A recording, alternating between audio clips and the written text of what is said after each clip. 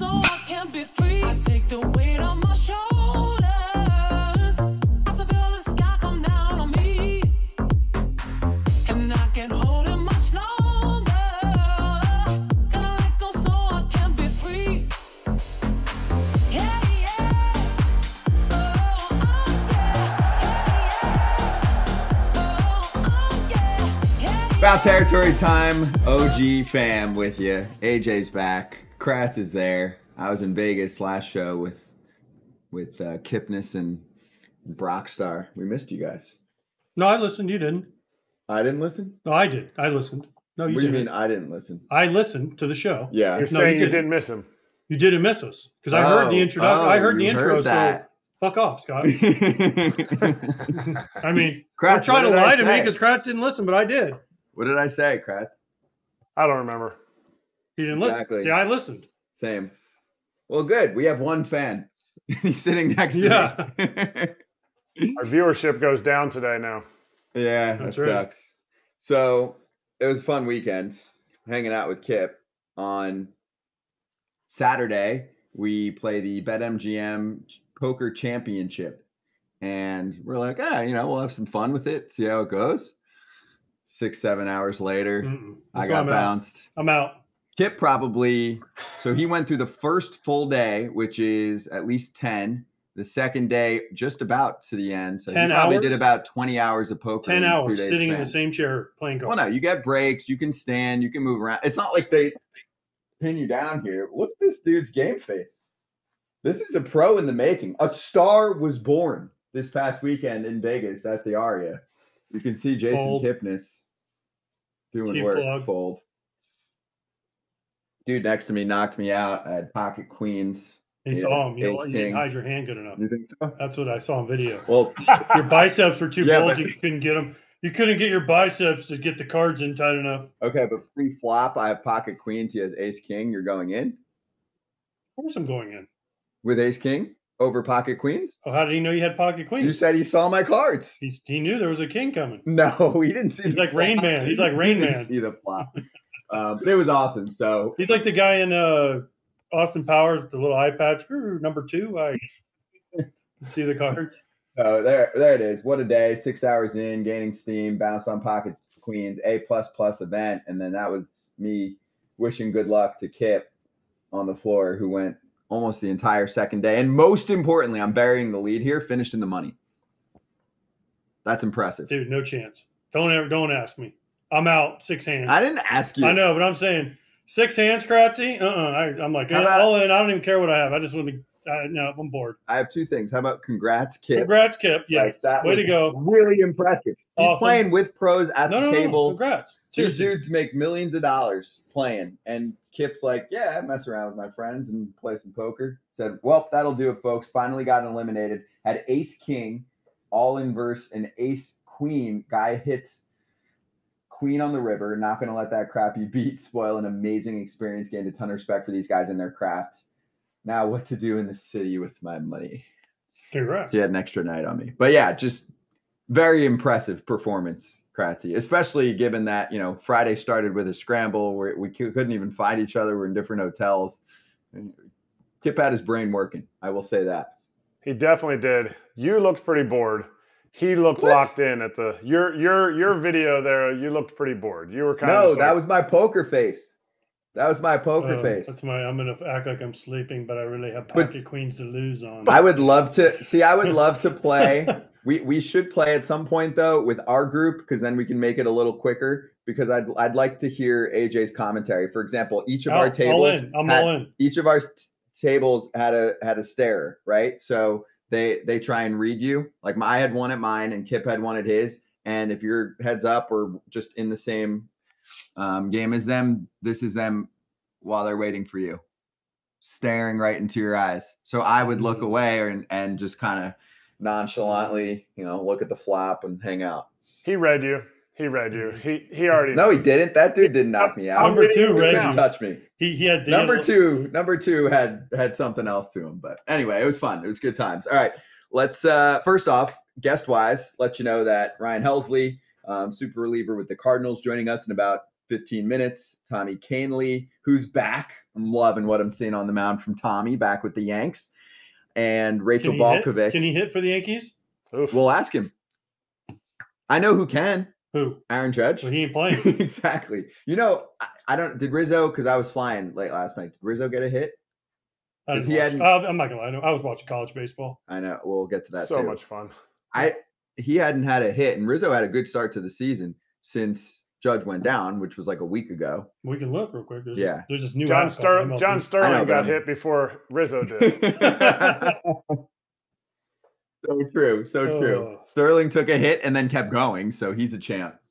First of all, he didn't see it coming. I don't believe that. No, he said he didn't realize how close it was.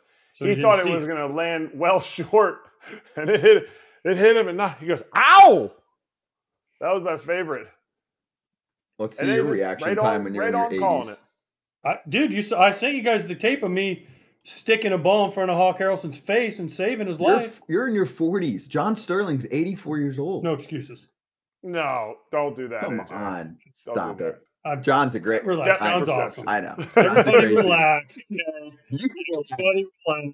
And then Rachel Balkovec's going to join us in about an hour. Can we ask her if she's ever in the Yankees organization? I think a future manager or GM. You can ask her anything. She has been hit by a baseball during the Futures game. Oh. When I was calling it 2 or 3 years ago, it was early on in the game, first or second inning, smoked by a foul ball like on her leg somewhere, and had the same face as me at the poker table. Like nothing. Nonchalant, didn't feel a thing. What are we doing here? Yeah, she's an absolute boss. By the way, boss. Rizzo did not have a hit. So I don't think he has a hit since Judge went down. There was a quote, and I couldn't tell if it was a joke or not. I think it was like John Heyman who said, anonymous, I think he said anonymous Yankee quote. It goes, maybe Judge shouldn't have run into that wall and made that catch. As sick as that catch was, sucks to lose him for a while. Just saying. Now they're fixing the wall in Dodger Stadium. I know that. Why is there exposed concrete on any walls? It's 2023. It happened. Who cares? We don't need exposed concrete. Why did they have that electrical box in Comiskey with No. That's different. It's not called Comiskey. You're talking about when they were cheating like 100 years ago? No, the dude slid in and hurt his knee, the Yankee guy. His first game. What was the outfielder guy? Yeah, the Yankees prospect. I went to the A's and his knee never broke. Yeah.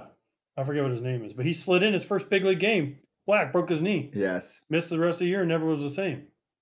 Terrible. Outfielder, right fielder guy. Fast guy. What is I know who you're talking about. I'll get the names. I can't get it right now. All right, let's jump into it, shall we? Let's charge the damn mound. And by the way, we're going to get into John Heyman in a little bit, so pay attention. There's a lot of things we just said we're going to get into. There's no way we're getting into all of them. It's going to be quick and loud. Good luck to us. Weekend standings moves. The Arizona Diamondbacks are now 3.5 games clear of the Dodgers. And breaking news, that was Dustin Fowler. Yes. Dustin Fowler. Thanks, Mark. Yes, thank you. Thank you. Good call.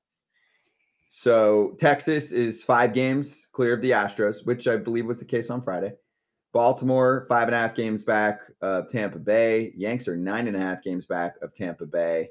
And this one's got to be my favorite. And this is really where I wanted to lead off the show, because I know I've been covering the hard-hitting news with the Oakland A's and the Vegas situation. But also when a team makes noise on the field, I'm going to give them love. They swept the Brewers. They've won how many for the podcast crowd? 5. 5 in a row for Oakland. The best thing I've seen all year is Jay Kuda, who always puts out these weird random stats. Mm-hmm. Teams with losing records in Oakland this year. He had Oakland and the Braves because they beat the Braves 2 out of 3, and the rest of the league had the winning record in Oakland, and it was the Braves in Oakland had losing. Every other team had a winning record. I love that. I love that GIF or picture or whatever, that graph that he always puts out. I agree. Keep that content coming. Listen, good for the Oakland A's. And by the way, Kratz's Kansas City Royals, they're 1 game ahead of the Oakland A's. And everyone's bashing the A's. The Royals have won. They've won 18. The Royals have won, or the A's have won 17. That's 1 game. They're junior. Yeah, but Oakland 17-50. Casey, you're saying I'm going about win column. Okay. I mean, who's the worst team, Kansas City or Oakland? Everyone would say Oakland. They're only 1 win separated. I'm covering you in case the trolls come after. Bring Oakland's it, troll. Oakland's getting hot. Talking wins. Oakland is hot. Forget getting hot. They're hot as they're going to be all year. Their run differential is definitely showing me that they're going to not stay hot. Play somebody today. The In a Rays, baseball game. I think they play the Rays. I know who they want to play. Anyone in the National League Central, because those 5 wins are all against that division. True. Or the Braves. They play the Rays today. Go get them. Remember the Rays early on this season? They gave it to them. Oh, they're about to give it to them in Oakland this time, I think. I think so too. But it was a fun run. Now they're paying attention to you again. Yes, right. Saturday was 2-1. Wait, was Saturday? Which day? When was the sell? Was that this weekend? What? Oh, they were on the road. The A's were on the road. No, Tuesday. A's were on the road. Yeah. Tuesday. When is the sell? Oh, the big when is that? Anti-protest. You would have saw it. I knew it was. it's I just knew it was It's coming tomorrow. up. Okay. And we'll have extensive coverage right here on. But what is they're all going to the game Mhm. and wearing sell shirts. It's a reverse protest. I know, but it's funny that they're all going to the game and giving John Fisher money. Yes, but also giving him, not that he cares, more bad press. He's over that. He's got nothing but bad press. Yeah, it doesn't They're matter. actually giving him money. What they should do is they just should have literally nobody show up. Not have one fan there. Make it like COVID. Have no fans. Don't even do cardboard cutouts. Just have not one person there. And all of them maybe outside the ballpark. Outside the ballpark, tailgating, or whatever. tailgate. Yeah. Drinking their own liquor. Yeah. But it's like, what are you trying to prove at this point? He hates you anyway. He doesn't care. Right. So I'm saying, like, it's like the ugly stepchild trying to be like, yo, accept me. And they're like, I don't care. There's nothing you can do that's going to make me care. I mean, that's what he's telling fans. True. So anyway, the team played ball. And actually on the other end, that's tough for Milwaukee. It's tough to be that team. I know that they're dealing with a ton of injuries, and they've talked about it, and they even say, this is my favorite. It's like, I don't want to talk about that, but right. Anything you say before but doesn't count. But there are quite a few guys out for Milwaukee, but still no excuses. They should still be a better team than Oakland. I agree.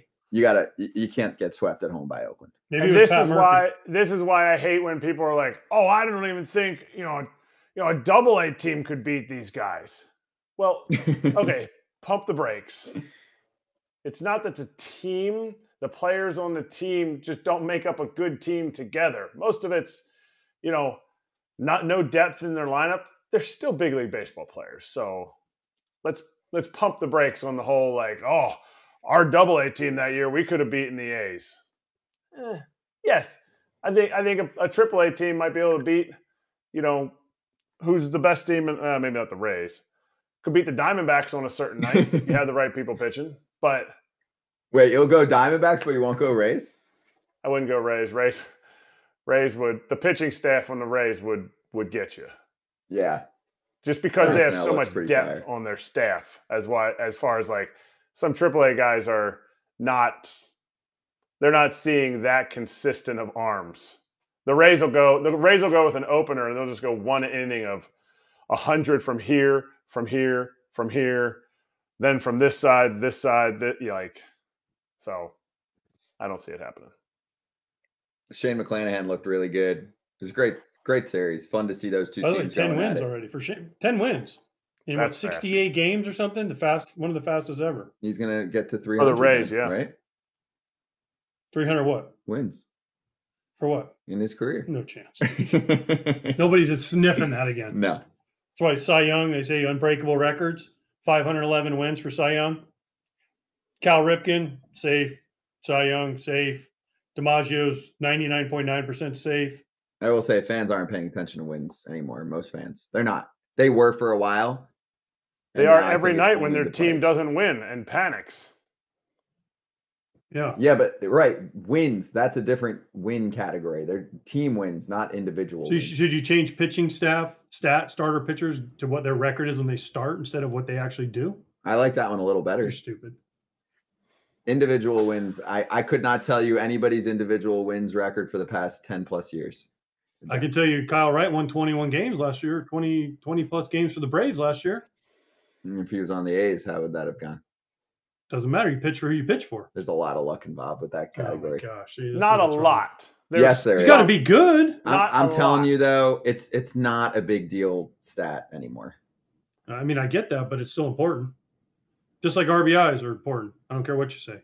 Well, all of a sudden now we care Luis Arraez, your guy, sitting right around 400, but batting average doesn't matter. But now it matters because he's hitting around 400. So, No. See, this is you're getting what you people do. Get off my lawn, old school. No, I'm just saying. You are. What? I'm telling you, you're going to get labeled As what? old school. I mean, I'm all for analytics, but sometimes the old stats do matter. Mm-hmm. Give me a dude that can drive in a runner from third. Give me that guy. I want that guy on my team with 2 out. Give me that dude. RBI is different from wins. Okay. So you don't have control of half your wins. You don't have control of your RBIs. No one's on Especially base. nowadays, where dudes are going. Let's let Kratz say something. Half a game. Tired of talking to the wins are important if you're talking about the longevity of the season. And a lot of analytics are very much like, oh, well, what are you going to do in this pitch, in this at bat? You got to swing for the fences. Homers are way more valuable than a ball in play. So it's okay if you strike out. Wins are really important when you look at why did this team make the playoffs? Because Shane McClanahan, he's going 7 innings pitched. He has a better opportunity to get more wins. And you know what? He's not worried. He had 5 Ks last night. He's not worried about giving up 3 runs. His team had 7. To me, that's what a winning pitcher is. But the most important stat from his line last night was 7 innings, because that now resets their entire bullpen in a 7-3 game. You never use your closer, who's Jason Adam. You probably don't use 2 of your high leverage relievers.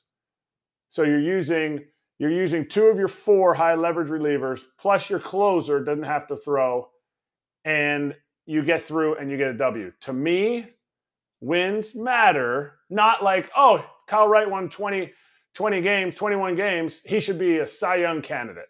No, there's a lot of other stuff that goes into that. But W's matter. Fans, Toasty, AJ, as a gambler, I always look at the team's record when they pitch, not the pitcher wins. New country songs. Henderson Alvarez's no-hitter walk-off from the warm-up circle shows the fragility of the win stat, in my opinion. Dude pitched a no-hitter, and it wasn't good enough for a dub. I mean, Andy Hawkins lost it through a no-hitter. Right. I just think there's... Yeah, I mean, come on. I can find you a stat on what a guy hits Tuesday when the grass is wet in a full moon. I mean, come on.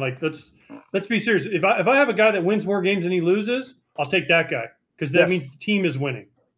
So, I get individual wins don't matter, but I want to know when a guy takes the mound, does the team win or not? And that usually reflects on you're going deep into the games and you're giving your team a chance to win. So therefore, that guy gets individual wins. Don't say DeGrom either there, Scott. Don't bring up DeGrom. No. Why? Because that's another. I can't bring up any examples. Because that's no, you can't. Don't bring up real life examples, Scott. We don't want to hear that. Okay. Okay, let's move on. That's one example. I'm telling you, I'm trying to save you guys. It doesn't sound good. What doesn't sound good? To be like a huge proponent of a stat that doesn't make a lot of sense. Neither one of us are like huge proponents. We're not dying of it. I'm just saying it's important. It is an important stat. I think it's important in the clubhouse. Is and that fair? Is it important in the clubhouse? To make the playoffs, you have to win. It's important in the playoffs. Yes. Nowadays in the playoffs, you're saying in a playoff game, it's important. No, to make the playoffs, it's important. You have to win the baseball game. We're talking about teams that aren't winning baseball games. The whole AL Central, NL Central needs to win more games. The Rays win games because they put the rest of their team in a position to be able to make it to the rest of the season. Like, you have to make the playoffs, you have to have longevity, and pitchers who win games have longevity on the mound. They have the ability to be out there to win a game. It's like saying one-run games are all luck. They're not all luck. There are things that go into it. There's not one stat that says, okay, well, this is why they win one-run games. It's because they have good bullpen. Two different. Yeah, I get it. I just think these are different cases. Okay. Going over one-run wins versus That's fair. Wins. I think they're 2 different examples. Okay. You seem bothered about this. No, you're calling me old school, old man, get off my lawn. I'm not. I'm all for it, but I'm saying I'd rather have a pitcher that wins more games than loses more games. Sure. So that's all I'm saying. But if there's a pitcher on a good team who has a 5.5 ERA. Come on. If he has a 5.5 ERA, he's not any good anyway. So nope. And then the dude, and then his DeGrom example. You want the 5.5 guy? No. For your, I want the better for your pitcher. do or die You're not game? comparing apples to apples. You're just being crazy now. I am. You have just to said compare I'd apples take the to guy who has apples. more wins. I'll All take right, the better pitcher. Yeah, The guy with the better pitcher. I'll take the better pitcher. right. Which doesn't really reflect the win-loss record most of the time. But if Kyle Wright has a 3.72 ERA and Joe Smith has a 3.72 ERA and Kyle Wright has 21 wins and Joe Smith has 10, then I'm going to sit there and go, why did Kyle Wright have 11 more wins than this guy? You have to compare apples to apples. You can't compare Drew Hutchinson the year he won 15 games for the Blue Jays to Jacob deGrom the year he won 12 and had a 1.7 ERA. They're not the same pitcher. We're not putting wins into the equation saying, oh, he wins, he's the best, pay him millions. No, absolutely not. Okay, let's bring in our guest. Ryan Helsley from the St. Louis Cardinals joining us right now. Always spilling the conversation right into it. So, Ryan, how you doing? And I'll confirm here with Ryan, I'm sure I know the answer. Are wins important in the clubhouse amongst players? Yeah, I would say so. I think guys value wins. I think Waino's 2 wins away from 200, and I think that's a milestone he's been chasing for a while. And probably something he feels like that if he gets there, it kind of solidifies his career, because he's had a great career in pretty much every other aspect. And I think 200 is like one of those big milestones that he's trying to hit. And wins just feel better, too. They look better on your record. Yeah, of course. I'm with you. It's my point. I think it's most important in the clubhouse with players. You disagree? No, I agree. But I think if you ask Ryan, would you rather have wins or losses on his record? Would you rather have wins or losses on your record? That's just a stupid question. Why? Because it kills your argument right away? No, it's because I just killed your. Bye, you're gone. Ryan, would you rather have a 2 ERA or a 12 ERA? Like, come on. Okay, Ryan. If you have a 2 ERA versus a 12 ERA, you're gonna have more wins or losses. You're probably gonna have more wins. I'm just telling you. I'm telling you what people are gonna say. They're already saying it. So already saying it. Hold on. So then do this.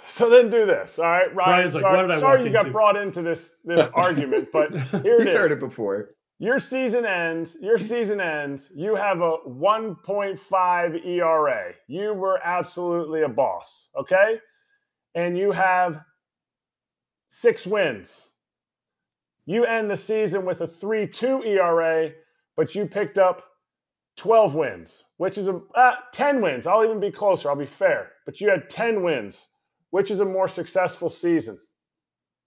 I think the ERA, I'd much rather have a better ERA than wins, honestly. It depends, though, because, okay. You could be on a shitty bullpen team. No, listen, as a reliever and what he is, if he has a higher ERA and more wins, you know what that means? He vultured the shit out of some games. And he's scratching him. No, they know he vultured them. He gave up the lead, and his team came back and picked him up. That's why that's not even a fair argument, because if he has a lot of wins and he has a higher ERA, that means he gave it up, and he knows I'm right. That's why he can't say anything. Yeah, but he's talking about starters, though. Yeah, but he's not a starter. I know, but this is fun. That was a good answer, though. See? Is ERA the most important stat? I think this is for him, holds and saves. What's the most important stat among pitchers, and then what's the most important stat for you? I think for starters, even though the game's kind of gone away from it, I think should be innings pitched. I feel like a lot of guys haven't been going as deep. The last few years is like, used to starting pitchers, like your only job was to keep it close for as long as possible, then to hand it over to the bullpen. And now it's like if you get through 5, you're handed over to the bullpen immediately because of all the metrics and stuff they use nowadays and for most teams. And, the bullpen, I think it just depends on where you're pitching. You have long guys. You have guys who are always pitching in leverage. So, as a closer, as long as you get the job done, as long as you keep the game right there, I think you're doing your job. Obviously, you can have guys who have a lot of saves with a higher ERA and then, guys with low ERAs and not have many saves or holds. So, I think as long as you're getting the job done, when you come to the game, then that's what matters most. All right, when you go to arbitration, you went to arbitration, didn't you, this year? Yeah. Did you win? You lost, right? Lost, yeah. Okay, so what did they talk about? Here it is, Scott. What did they argue against you in arbitration? This is it. Here you go. What did they argue against you? Yeah, basically they said I didn't have enough holds and saves for like my career. Had one really good year, obviously last year in 2022.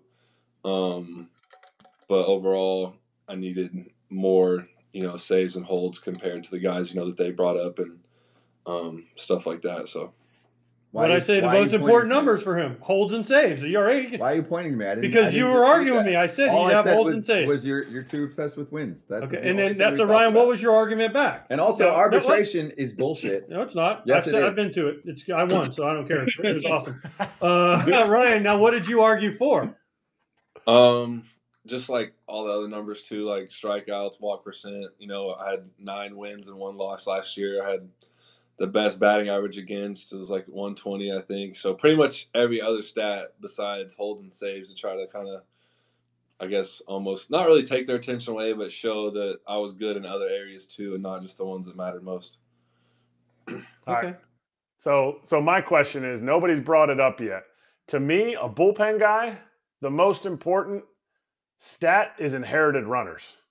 Because if you're coming in with the muck and you get out of there and you don't give up your inherited runners, is that valuable to the guys in the pen? Do you guys ever talk about that? Like, oh, bro, Gio, like, you're always cashing my runs in. Like, let's get that curveball going a little bit sooner. Like, do you guys give each other a hard time? Not really. You just try to pick your teammate up out there, whether you're going in after the starter or one of your bullpen guys. Maybe he doesn't have it that day. You just try to, keep it right where it's at. But I definitely think that's a stat that can be used to, help guys get paid more. And I think it's called like latent critical, and there's another stat for it, but basically just shows how, hectic of a situation you're brought into most times of the game. And I think that could be another way to show that, guys pitch well, in big time situations and, can help them with their value in the future. Okay. See, inherited runners too. If you're Ryan Helsley and you come in and get a clean ninth and you get 1, 2, 3, you can't really get an inherited runner. So that it's all about where you pitch and how you pitch and what situations you're in, right? If you're Ryan and you come in and base load and you get out of it, yeah. But if you're like Josh Hader, I can only pitch 1 inning and I have to start a clean inning and then see. Why are you saying it like a robot? Because I can only pitch 1 inning. I don't want to do 4 outs. Okay, he did that because he did argue that. Huh? He did that for a long time, though. He pitched many innings. But then he went to arbitration and said, well, that doesn't matter, so I'm going back to the 3-inning save only. So it's all relative of what situation you're put in. I want to, Ryan, forget these guys. Kratz, you're good, but forget whatever Scott says, ignore. Hit the ignore button on Scott. We're going to mute his mic.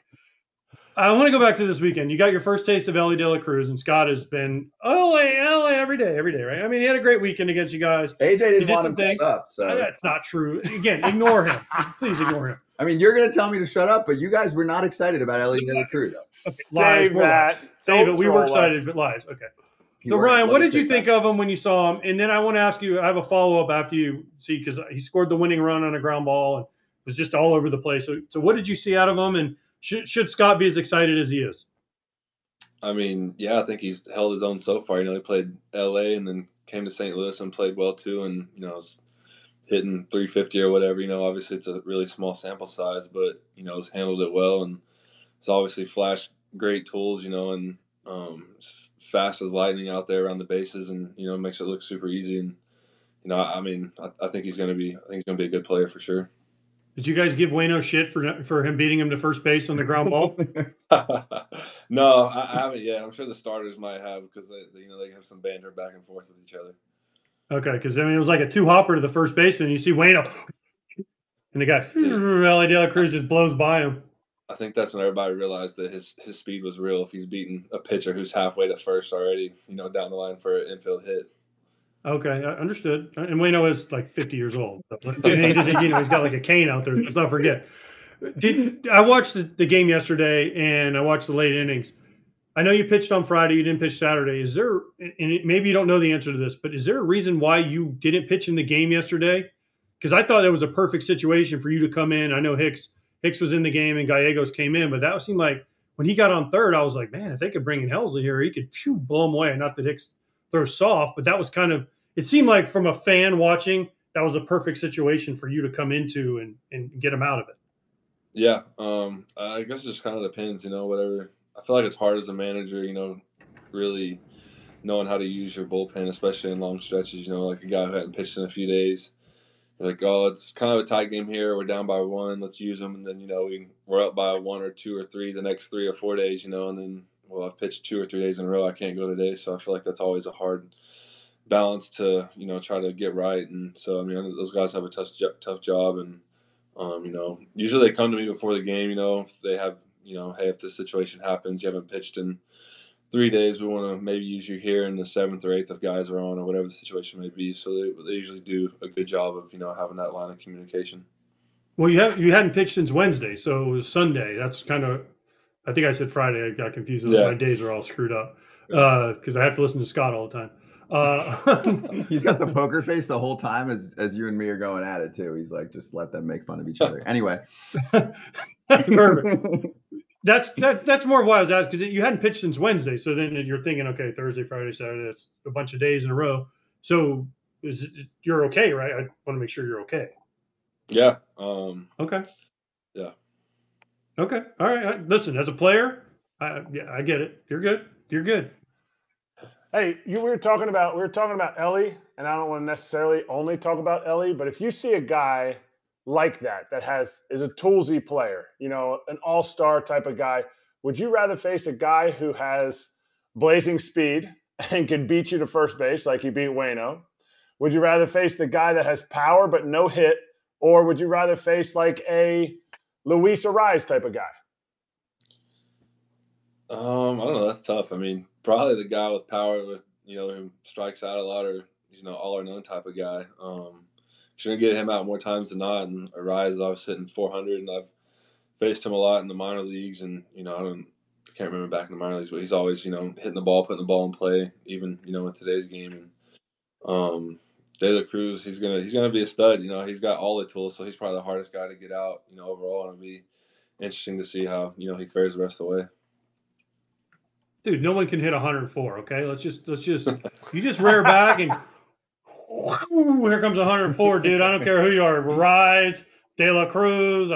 Dude, 104 is 104. I don't care.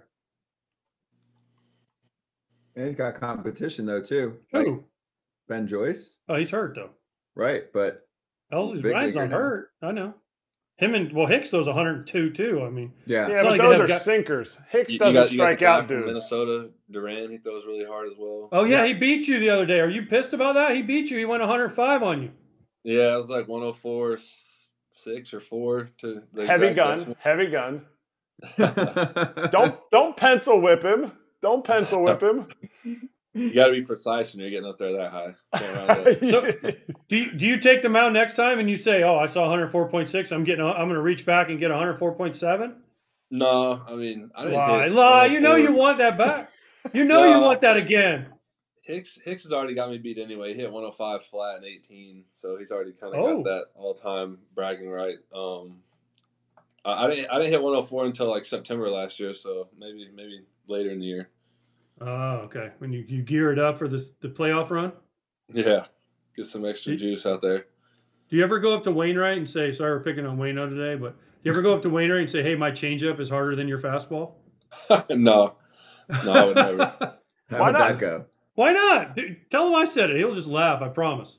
Yeah, he'll say it sometimes, like before we have meetings and stuff, obviously, in pitchers meetings, we'll do like highlights of things we did good. And, if me or Hicks are throwing our sliders are 90 to 93, and he's like, dude, I don't even throw my fastball that hard. So he kind of plays his own jokes on himself. I'm trying to find the Velo leaderboard here. So when you're looking at this, do you just see this on social, or do you check out like Baseball Savant to see, hey, who's pumping 105 these days in the league? Yeah, like I follow Pitching Ninja, and I forgot another pitching page on Instagram, and usually those guys are all over it. And if anybody's hitting 104 or 105 or 103, even usually probably dominating out there, so he's usually getting posted, and I see it pretty quick. Ryan, what would be your advice? I know Joyce just got hurt. What was it? The hand, right? Right hand irritation. Yeah, right hand from throwing the ball too freaking hard. So his hand is sort of going. Well, I was going to ask. I mean, this is a young guy just called up. I mean, very recently picked by the Angels. They're being aggressive with some of their guys, bringing them up to the show. And Joyce hadn't pitched, I think, at all back to back, right? In the minor. Never pitched back to back. So what would your advice be to guys like that who've got the velocity like you on how to take care of themselves and bounce back after appearances? Yeah, it's tough, being in the big leagues, and you got to be ready to pitch every day. And I remember in 2019 when I was in the bullpen for the first time, you kind of feel some soreness and stuff that you never really felt before, and just kind of trying to navigate that. Talking to other guys in the bullpen, and you can pitch through soreness, and obviously there's a difference between soreness and pain. So being able to differentiate between those two things is key, and obviously having a good routine every day and kind of getting your body in that mindset of being able to pitch every day and paying attention to it day in and day out. What are you doing on your off day? As you're in St. Louis, right? So what do you do besides listening to Scott tell lies? What else are you going to do today? What are you talking about? Oh, we play San Fran tonight. We don't have off. I'm actually. Oh, I thought you guys had off today. We got San Fran for 3. Oh, that's a big series, right? Yeah. But usually maybe I just hang out with my family, hang out with my baby, hang out with my wife, and just chill. Maybe go to the zoo or something and go eat or have brunch. Just kind of take it easy, go walk around the park. What's the first thing you go and look at when you go to the zoo? What do you like?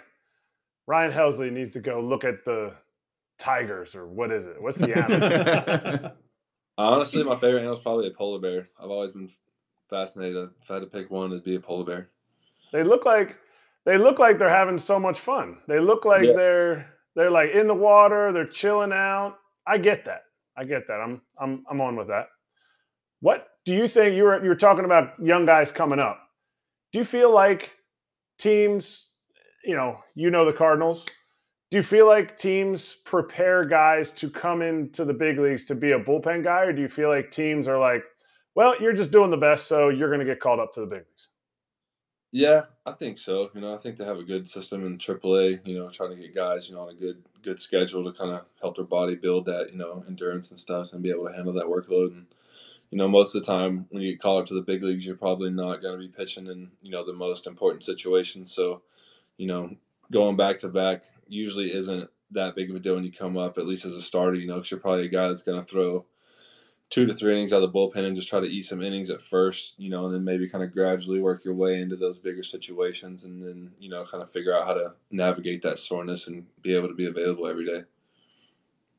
Ryan, I want to ask you about the team. Obviously not still in the spot you guys want to be. Wayno said you have to play perfect to win right now. Do you feel the same way? Like, take us through the day-to-day. Are there games where you're like, damn, pitching clicking, D clicking, we didn't score. Damn, we put up a ton, but we had a bad day on D or pitching wise. Do you feel like there's a lot of that going on, more so than the last few years?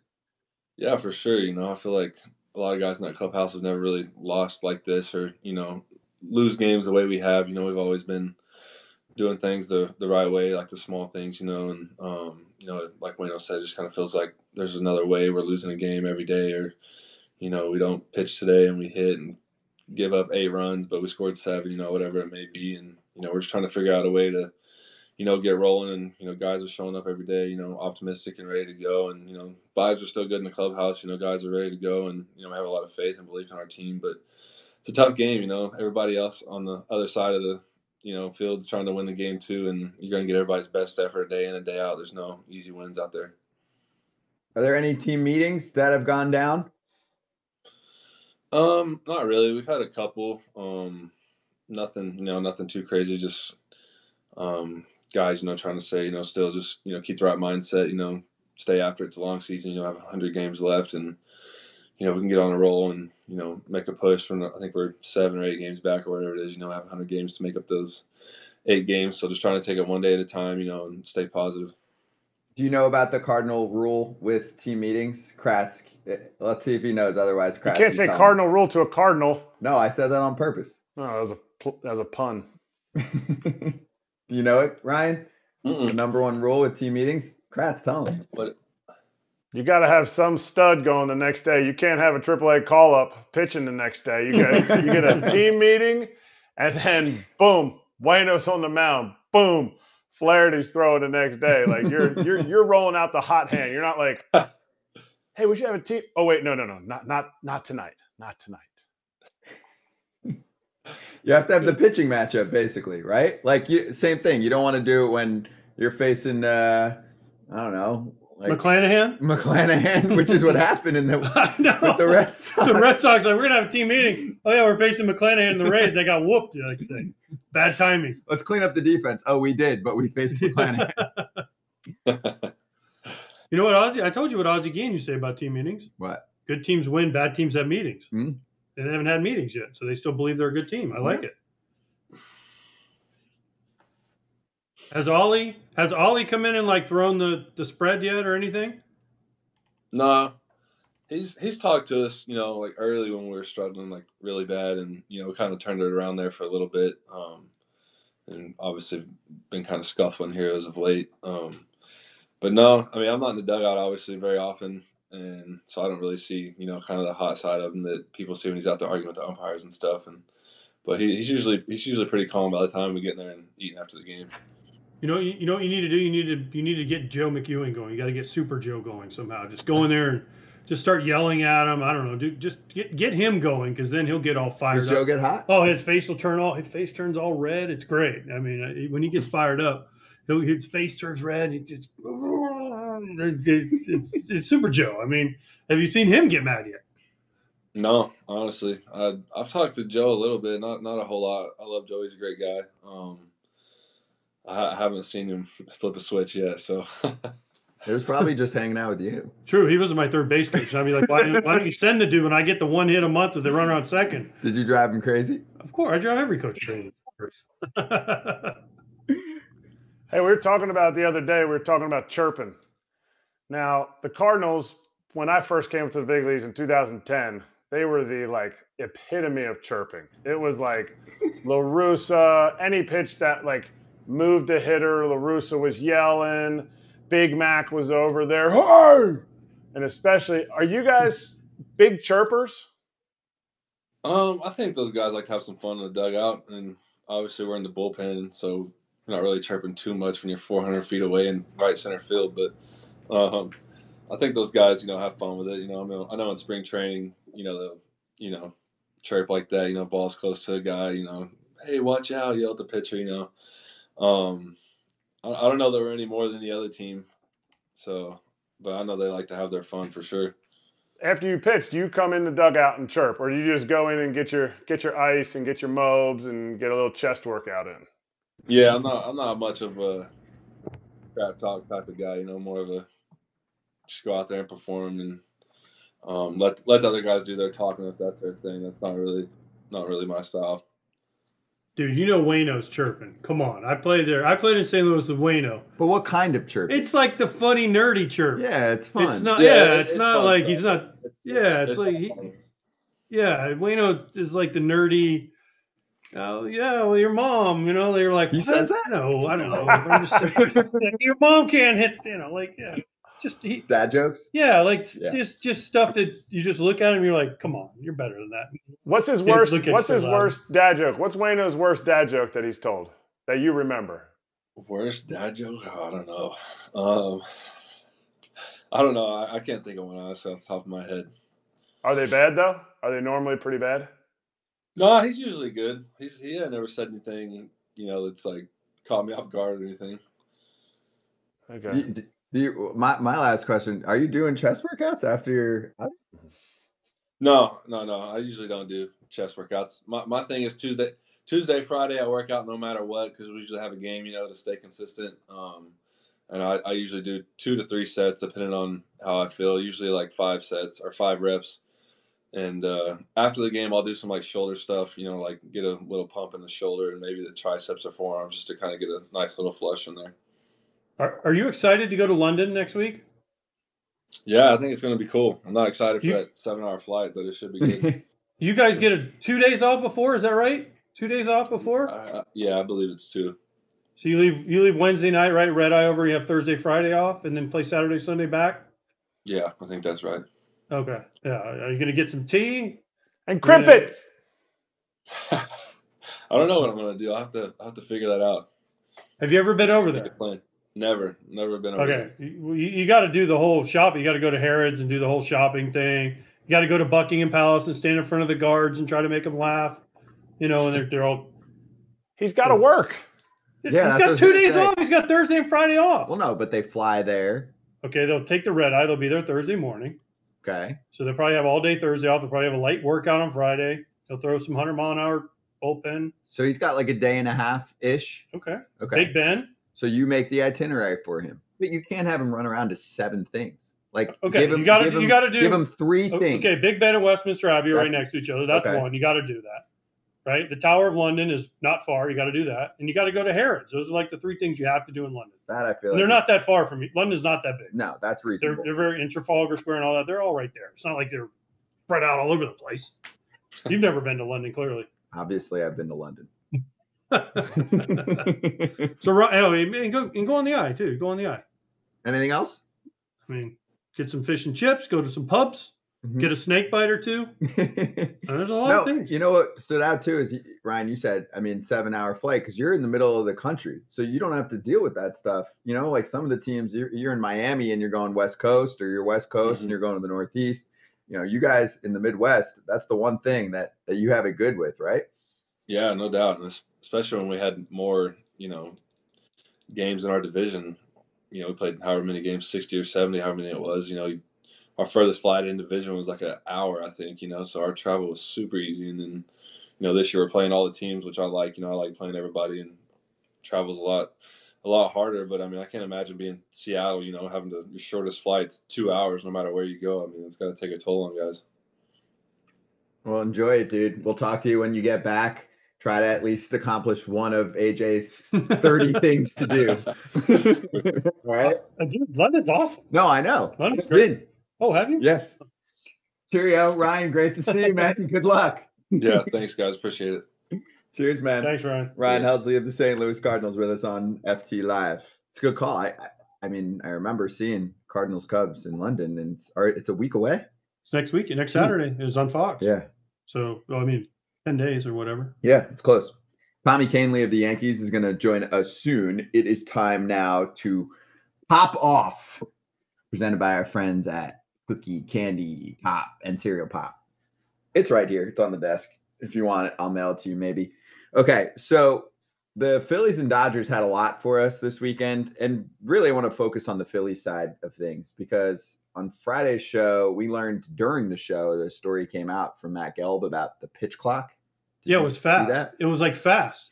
How can a clock be fast? It's just a little button. When you it hit. starts. When it starts fast. But Starts is that up earlier. to the umpire or is that up to a clock operator? Is it because so I don't know who told me the story, but somebody used to run the clock at a college basketball game, and depending on how fast or slow they would start it, they could gain seconds or lose seconds in the game. So they would bet over unders because you could gain like up to a minute on either side of it.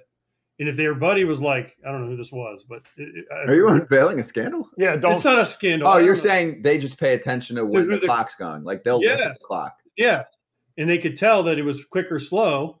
And they knew that you could gain like time one way or another. Right. You could gain maybe like a up to a possession or minute. two. Yeah. Well, okay. In this case, Kratzy, and because they're buzzing about it in Philly, the players this year had been barking about it. They're like, yo, we're getting a lot of pitch clock violations at home. What's going on? It feels like the clock's going faster here than on the road. They talked to MLB, and what happened, Kratzy?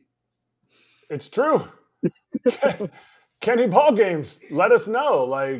And it wasn't just the whole oh, well, it's just the Phillies players. They're pissed about it. No, they were asking visiting players.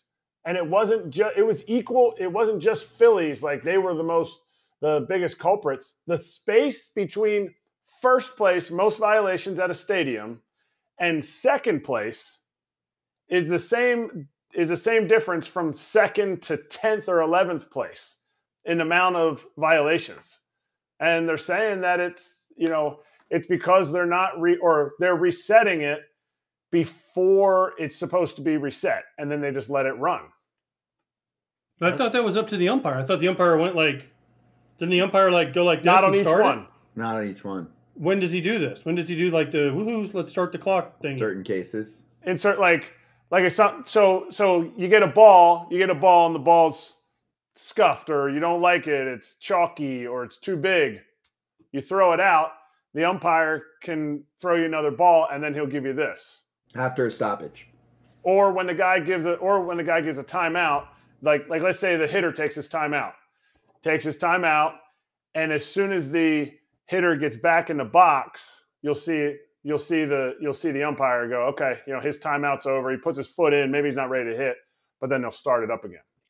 So that actually brings me to Aaron Nola from the weekend, because Rob Thompson was booted from Saturday's game awesome in the 6th inning. So we have that too. So let's show Rob Thompson getting booted from the game this past weekend. What did he do? He threw another baseball out. So this is the first time we've seen anybody contest a pitcher throwing baseballs out.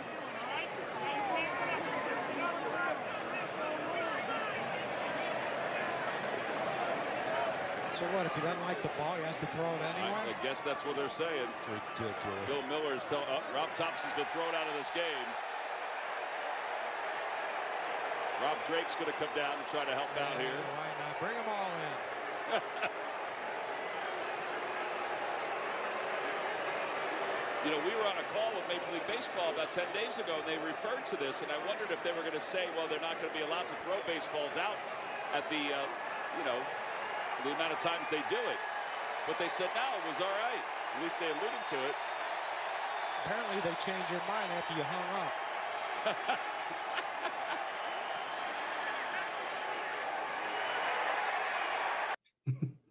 That was good. Crux commentary is the best. He's the best. We have a new way to get booted from a game now. If your pitcher is taking too long checking baseball, I don't like this one. Because the ump was pissed. The ump's like, yo, you didn't even check that baseball. You didn't even put your hands around it. But Nola did say he did it on purpose. That's what But we're if you noticed, getting after this, though, the game got out of hand. The Dodgers went out and scored like 6 runs the next inning, just put the game away. But he even said it, though. He goes, yeah, I was trying to break the rules. So I'll give you the quote. Aaron Nola said after the game, I was feeling it and walking back to the mound, talking about the baseball. The clock had started. I wanted to throw the ball off to get an extra second. Guess they didn't like that. Balls are slick. I need to rub them up. Sometimes they're chalky. Sometimes they're slick. Sometimes the seams are bigger than others. Sometimes they're smaller. So, and then Topper, his skipper, came out and actually gave him plenty of time. He said, oh, you want time? I'll give you 5 minutes because I'm going to put on a show for the crowd. Kratzy, can't the player? This is a question. Can't the players go to who's the clock operator? I don't know who it is. It's probably some intern. You would definitely know who it is. I'm saying, yeah, I don't know who. I don't know who they are. When you were playing, if I was playing 100%, couldn't you go to the clock operator and say, "Give me a couple extra seconds, dude"? Like there's not like an MLB official up there. It's a home team person. I know, but there will be one if you start up that. But how would they know? Just give them that extra second. Hey, the ball gets lobbed back, catch it, and then give me a reset. Definitely can't be quick for your own guys at home. And I know all these people went to this like training seminar of how to do it correctly. I forget what stadium they all went to. They went to it and they were like, they had each their own button to see if everybody was pushing the clock in time, but no, I think they should. Like this is what you're going to start to see. You're going to start to see the old, offensive line or defensive linemen go down when they're running the hurry up offense. And so you need to see what you need to do is you need to see like Trey Turner or Bryson Stott going, hey, my guy's grinding a little bit. I can't go to the mound. I can't delay it. Oh no, my shoe's untied. And then you give your guy a little bit of time. Because you don't have a disengagement for that. How many trainers are we going to coming out with a cold spray? Training guys like hamstrings. Oh, much better now. Thanks. Nola's in the 9th inning. He's it's a hot day in August, sweating bullets. Oh man, Trey Turner's like, I feel something in my hammy. Trainer waddles out there, gives him a couple of, I'm fine now, thank you. You know how some teams have 5 hitting coaches? Oh, number 4, we need you. Bark at the ump, get booted. I'll go to talk to him, and we'll buy us 5 minutes right there. The thing is the home clock operator supposed to be neutral, but just maybe a little quick when the visiting guys out there. Maybe just a little bit slower. You now they're watching you. The Philly, maybe I had to say, and then Tommy's ready. Maybe I had to cough before I hit the button. Or maybe I Matt Hey, Gelb did a great job covering this in The Athletic. He said the Phillies, according to team sources, submitted concerns to the league office more than a month ago. MLB officials said they would investigate. They told the Phillies they found some inconsistencies on how the timer was operated and that it would be addressed. It's unclear if that happened. Once the Phillies returned from a 3-city road trip earlier this week, the difference in how the clock was run at Citizens Bank Park was stark to the players. This prompted another Phillies inquiry to the league office to be continued. Shocker. conspiracy League, theories. reactive. Are you also a flat earther, Scott? Perfect for Popoff. Me? I didn't write the story. No, I despise the Kyrie Irving is not my thing. Put it that way. That's my Popoff. Hey, make sure you put in our promo code, please, if you're interested in a little cookie candy pop. Go to cookiepopcandypop.com and enter code FOULBALL for 20% off. It's so good too. Scott loves it. It is fantastic. Let's bring in Tommy Kahnle, our guy, back at it with the Yanks. Tommy, how you doing? And can't wait to get into you getting back on the mound. But I do like to bring the conversation in. Hold on. Has he ever had candy pop? No way. No way he's had candy pop. Okay. You know what Why do you candy say pop that? is? Because he's a finely tuned I athlete. I've never had those, but what's up, guys? You should the Twix one right here. Dessert though. Yeah, but they're not allowed to have those things in the clubhouse. Yes, they now. are. No, they're not. Yes, they are. Yeah. Tommy, do you guys Not have snacks anymore. in the clubhouse anymore? Not anymore. Do you? Well, he's on the Yanks. They're giving him lobster, shrimp, Dude. steak. I remember when I was we had Ozzy again. It was the whole health food revolution started. The clubhouses would have to take all the ice cream out, and then we would come in town, and they'd be like, "Oh, we can get rid of all the ice cream." They throw all the crappy food back out there. And then the Yankees would come in. They had to take it all out, and we come back, and there's all the ice cream and all the candy pop. So yeah, it worked out for you guys. Well, no, they don't do it anymore though, because these are finely tuned athletes. You won a now. championship though. I know, they're finely tuned athletes now. Anyway, Tommy, did you hear what we were talking about with the Phils with like the little pitch clock situation where they were kind of waiting in Philadelphia versus everywhere else? And it actually hurt the home team more. So it's not like, other players are pissed, and it was a conspiracy theory that proved true, but it's not one that's like helping the home team. Wanted to get your thoughts on if you're paying attention to that stuff. Yeah, I mean, I saw it. It's definitely kind of funny that, it actually ended up not helping them at all. So, but I could definitely see, maybe they're supposed to be what's unbiased, who knows? You never know how those clock guys are up there. So who knows? Maybe like I saw AJ, maybe, he had like, I got a cough, and then, oh, sorry, now I'm going to hit the button. So you never know. Tommy, the word is neutral. They're supposed to be neutral. They're neutral. That's it. If you were the pitch clock guy, would you be neutral, or would you be like, dude, this guy parked in my spot. I'm definitely hitting it quick. I feel like I'm the wrong person to have something do something neutral for sure.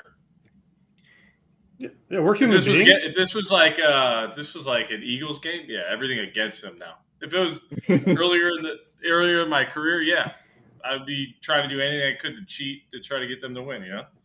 That's tired, Tommy. That's tired. Wait, are you an Eagles fan or not? Oh, see, AJ wasn't on the first time around with Tommy. Tommy, I had to do that for Kratzy just right up. Yeah, he's not an Eagles fan. Not anymore. No, so long gone. Wait, how do you don't just switch? Yeah. You just put it down. We did this last time. You're gonna have to watch back. Okay, the interview. sorry. I want to talk. Let's get to. Hey, you're back on the mound, dude. You had to sit around, wait it out. So how pumped are you to be back with the squad? And I mean, frankly, I know the bullpen's really good with the Yanks, but with Judge out, not as much offense going on. They need you. Yeah, I mean, I'm pretty excited. I mean, finally get back out on the mound, especially in New York, it was special. So.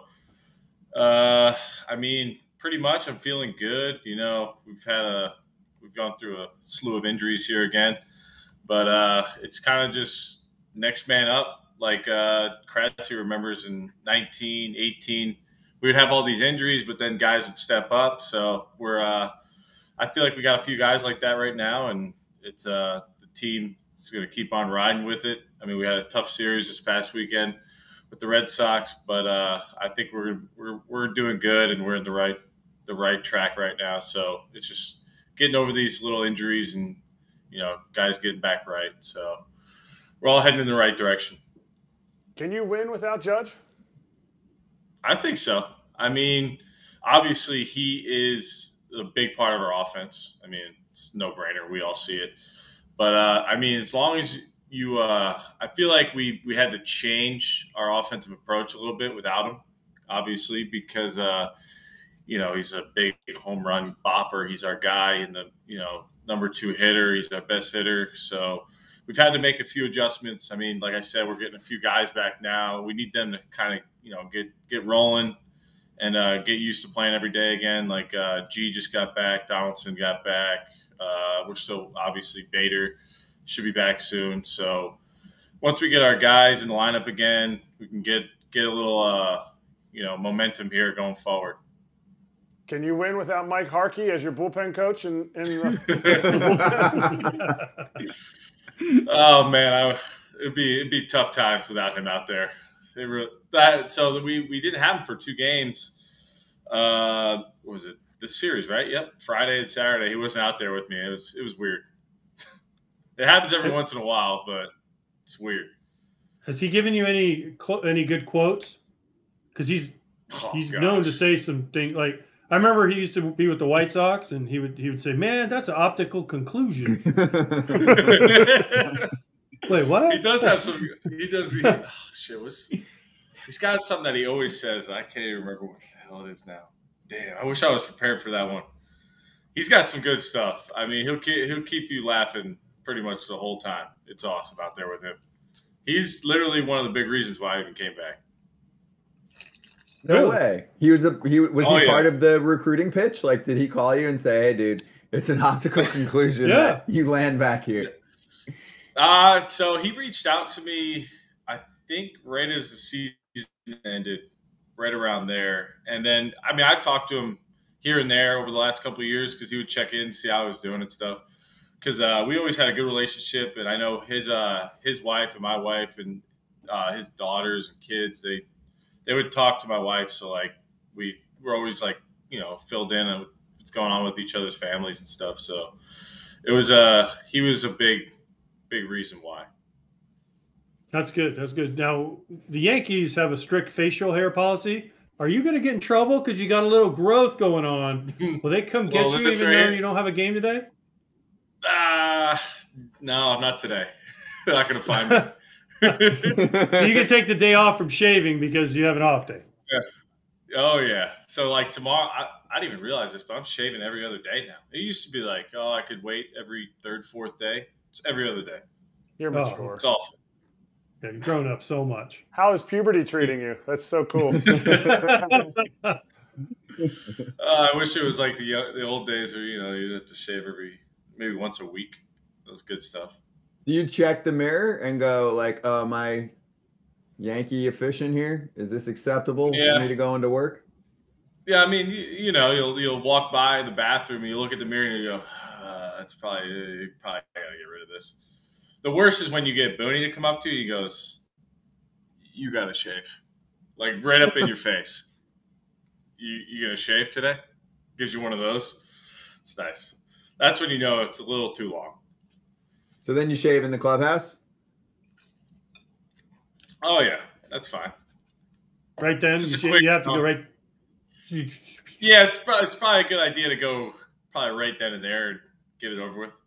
Would listen to Skip? No, would he not pitch you because your beard is too long? Well, he's not going to say no. He goes to shave. No, I mean, what if he didn't?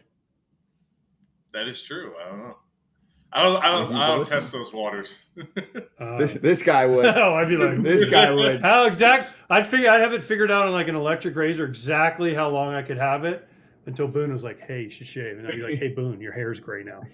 It's an extra job for Booney versus everyone else. For real, he's got to size up 26 players every day. Can you imagine if, let's say, Aaron Judge one day was like, "I'm going to grow a beard," and he's like, "Hey, you're going to shave," and Aaron Judge is like, "Hey, Boone, fuck off." What would happen? We're going to fine you? Oh, okay, here's $500 a day for the rest of the year. It would be the ultimate. Won't even miss it. Won't even miss it. God, Speaking of puberty, Tommy, your bedroom, you're obviously in your apartment in New York. Very white walls. Can we mix in like a poster or something on the wall? Got nothing going on. Nothing. We can't All even. the We echoes can't. in the world.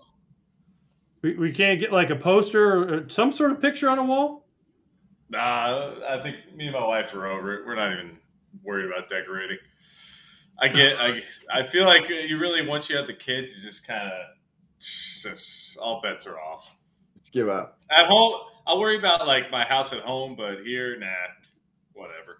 You could do one day, a couple hours. You walk around, you go to one of those art galleries. You go, oh, this looks cool, and you go, oh, $262,000. Oh, okay, I'll see you later. No, you go to Spencer Gift and you buy the poster with the thing you have to stare at to see if you can see the ship, just to get rid of the white on the wall. I enjoy the echoing, you know. Yeah. You can hang one of your jerseys. You can hang one of your jerseys you have on your wall. I want a Crash jersey. That's what I want on the wall. No, they only have jerseys of mine. They don't have actual jerseys. I'm more of a jersey player. Tommy, you just came off of rehab. Oh. You just came off of rehab for a little while.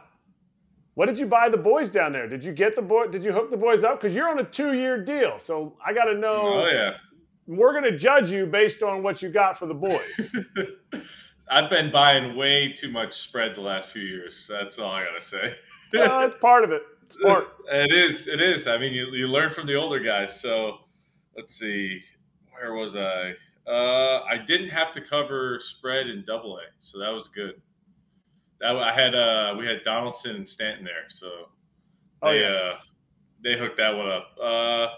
So when I was in Scranton, I think I got them Mission Barbecue. That's a good place. Yeah, that's right. That place is Kratzy. That place is unreal. It smacks. You are exactly right. Like I ate it. I wasn't gonna eat it after I ate it. I go, holy shit. Well, I haven't had ribs like that in forever. It's been a while. That place definitely smacks. I liked it. And then so that was in Scranton. And then when I was in Tampa, I got them Renzo's. It's a steakhouse in Tampa. I have no idea. Burns? You didn't get them Burns? I heard it's good. I didn't want to do Burns. I think Burns is way overrated. Lie. Overrated. Have you met Scott Braun? What? I'm overrated? No, you're lying. I'm a more of a. No, I like Charlie's, and I cover for you. What was that, Tommy?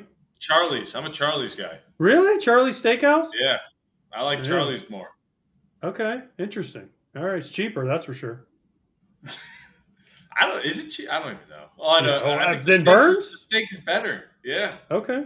I'll take your word for it. I disagree, but that's okay. We all have opinions in mind. I want to know how a guy. There's two questions. One, I want to know how a guy from New York ends up at Lynn University in Boca, because that's a long way from New York to Boca Raton. Oh yeah. So please explain that, as I'm from Florida. I was born in New York. We know about Lynn up north. You do? Yes. Oh, and then how do you end up at Lynn University when you're from New York? So, long story short, my dad is crazy, pretty much. So he would drag me to all these, showcases, camps. So we went down to Florida one summer for like 2 weeks. I went to the FAU camp, and originally they were all over me. They loved me. Something happened where I had a falling out with like paperwork deadlines or something. I don't know. And then I kind of ran out of options coming towards. My dad wanted me to sign early in November, so I ended up emailing the Lynn coach because they loved me at the camp, and the guy was right back to me in 10 minutes. So I was like, "All right, cool." He's like, "Yeah, we got some money left. I'll send over all this stuff and get it going." Next thing you know, I was going to Lynn. So, and I basically just wanted to go. I wanted to go down south for baseball out of high school. I was done playing baseball in March when it was literally 25 degrees. But understood. Now it doesn't bother me. So nice. Okay, that's fine. Yeah. But I was in New York. I was in New York this past week. I was there Tuesday and Wednesday. Do you have lung cancer like I do? And from Wednesday when the sky was orange, because after Wednesday I felt like I've never smoked a cigarette, but after Wednesday I felt like I had a whole carton of them. Yeah. Right. Yeah. That was. The air was not great. So I've never seen that before. I mean, I know it's like if you're from California, that's like a regularity, I guess, out there. That's insane to me. I didn't know that was a thing. But it was bad. Like, it got really bad. Like, where you're at the field and the sky is just orange. It's like almost like we were in the apocalypse right there. I was about to be like, should I get going home and start packing up and, you know, head home and start boarding up the doors and stuff? What are we doing here? Yeah, I was there. I played golf in it. I played golf that morning in it. Jeez. And at the turn, it went from normal, little cloudy to like the color of this helmet next to me, and I was like, "Oh, there's something wrong here." Did you guys talk about maybe going home? No, we're baseball players. We don't quit golf. We keep going. We keep grinding through. We don't stop. But then I'm staying at the White Sox team hotel. I get on the White Sox team bus. It was set to go at 3:45 to go over to Yankee Stadium, and the sky is orange. And there's no way you guys are playing this game. What were guys saying? So, I mean, for the Yankees, this is home turf. Were you guys texting or hanging out already and being like, no chance? Yeah, everybody showed up and people were like, this game's canceled. It's like, no brainer. And that was at the time, I think, I don't even know what air quality, all that number of stuff means, but I think it was at like 190, whatever. Supposedly that's crazy high and like super hazardous. And then by the time that they finally, I think, banged the game, it was over 300 or something, which was severely bad for you. So, I mean, even when guys showed up, they were like, this is not good. Guys were like saying in the clubhouse, you could smell the smoke in the clubhouse. It was a disaster of a day. That's for sure. So, I mean, luckily, you know, we didn't have to play in that. I'm sure that would have been great. Guys were sucking in all that air and huffing and puffing. Who knows what would have happened after a game like that? Hey, I did it. So I asked if you had lung cancer like you I did. Yeah. You know what I have? Tommy, have you ever seen Zoolander? I have the black lung. Black lung pops. But you were in there one day, Derek. Yeah, because people on the West Coast go, this is what we call September. That's what my friends on the West Coast I know say. I'm telling you, I don't think it's ever been as bad. I've never seen a sky, and Tommy backed me up, that was the color that it was. I sent you guys pictures. It literally was orange. It looked like Blade Runner. When Harrison Ford gets out of the car, Blade Runner, and the sky is like that orange color. You've never seen it before your time. Before Scott's time. Kratz gets it. But our Total Recall when they're on Mars, that's what it looked like. It was apocalyptic. It was crazy. Yeah. I've never seen anything like it, ever. It's the first time I've ever seen anything like that in my life. Hey, only in New York, right? That's right. It was a memorable round of golf and a memorable day. I don't know. So now back to the Yankees.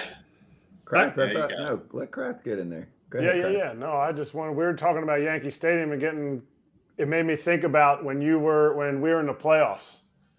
I don't know if you'll remember what you did, but I want you to tell me what you did, and I'll fill in the parts that made me laugh when we would hit a home run.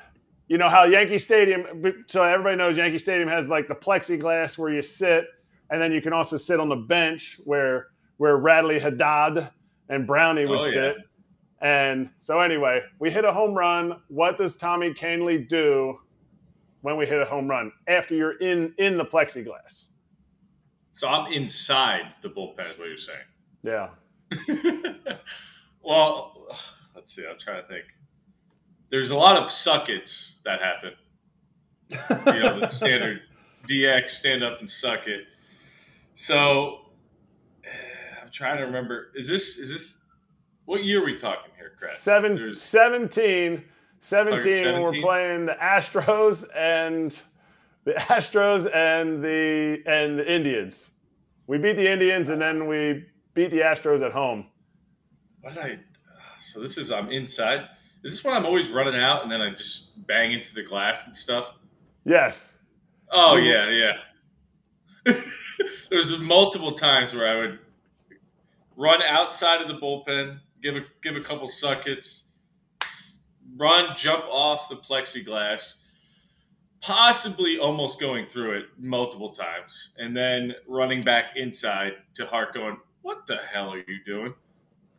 And Tommy would run, and Tommy would, if you were in the plexiglass, if you were in the bullpen where it's like quieter, a ball would be going out, and as the ball's going out, Tommy would run out and he'd be yelling, "Suck it, suck it!" And then he's like, and then people are throwing beer down from the bleachers, and he's like, "These are my people! I love this!" He's trying to catch beer as it's flying down into the bullpen in his mouth. Tommy is the bleacher creatures. Yeah. Oh, yeah. Those guys are the best. I mean, I know opponents hate them, but I think they're great. They basically epitomize me growing up as a kid, essentially. More or less. Do you guys have conversations? Do you talk to them? Like, give me some of your best combos with the bleacher creatures. So I haven't had any really crazy conversations. I don't think at all, but maybe, there was yelling down, Kahnle, we love you. And you just kind of give them the, hey, what's up, dude? Every once in a while, I think you might have like a 30-second conversation with one of them. But it's basically they're just yelling at you the whole time. And then you kind of give them the way, and then they go crazy. Those guys are wild out there. You know how it is. They're probably a few too many deep and just loving life up in the bleachers, just yelling at everybody. Tommy, is that you at a Knicks, Rangers, Jets, Giants some game? Yeah, probably. Yeah, most likely. So, like, growing up, it would be like, yo, Messier, you're my boy, Blue. Oh, my gosh. Except for not the Rangers. Not Rangers. Who was your team? Buffalo. I'm a Buffalo Sabres fan. Sabres? Oh, Sabres. All right. Oh, yeah. Okay. He's the most eclectic sports fan of all time. We hit on we just hit on a little dab of it last time. This guy's got a Messi jersey. He's got IndyCar paraphernalia. He's got college football helmets. He's got NFL. Well, he doesn't like the NFL anymore, AJ. If you didn't find out, because there's only two good quarterbacks in the NFL: Joe Burrow and Brett Favre. No, Brett Favre's not in the NFL. No, get out of here. Who was your other guy? No, I always tell Mahomes. I always tell him there's only one. Mahomes. Just Mahomes. Oh, Mahomes. Okay. No, you said Burrow. I can read the text message. You said Burrow. I've completely changed thought on that one, though.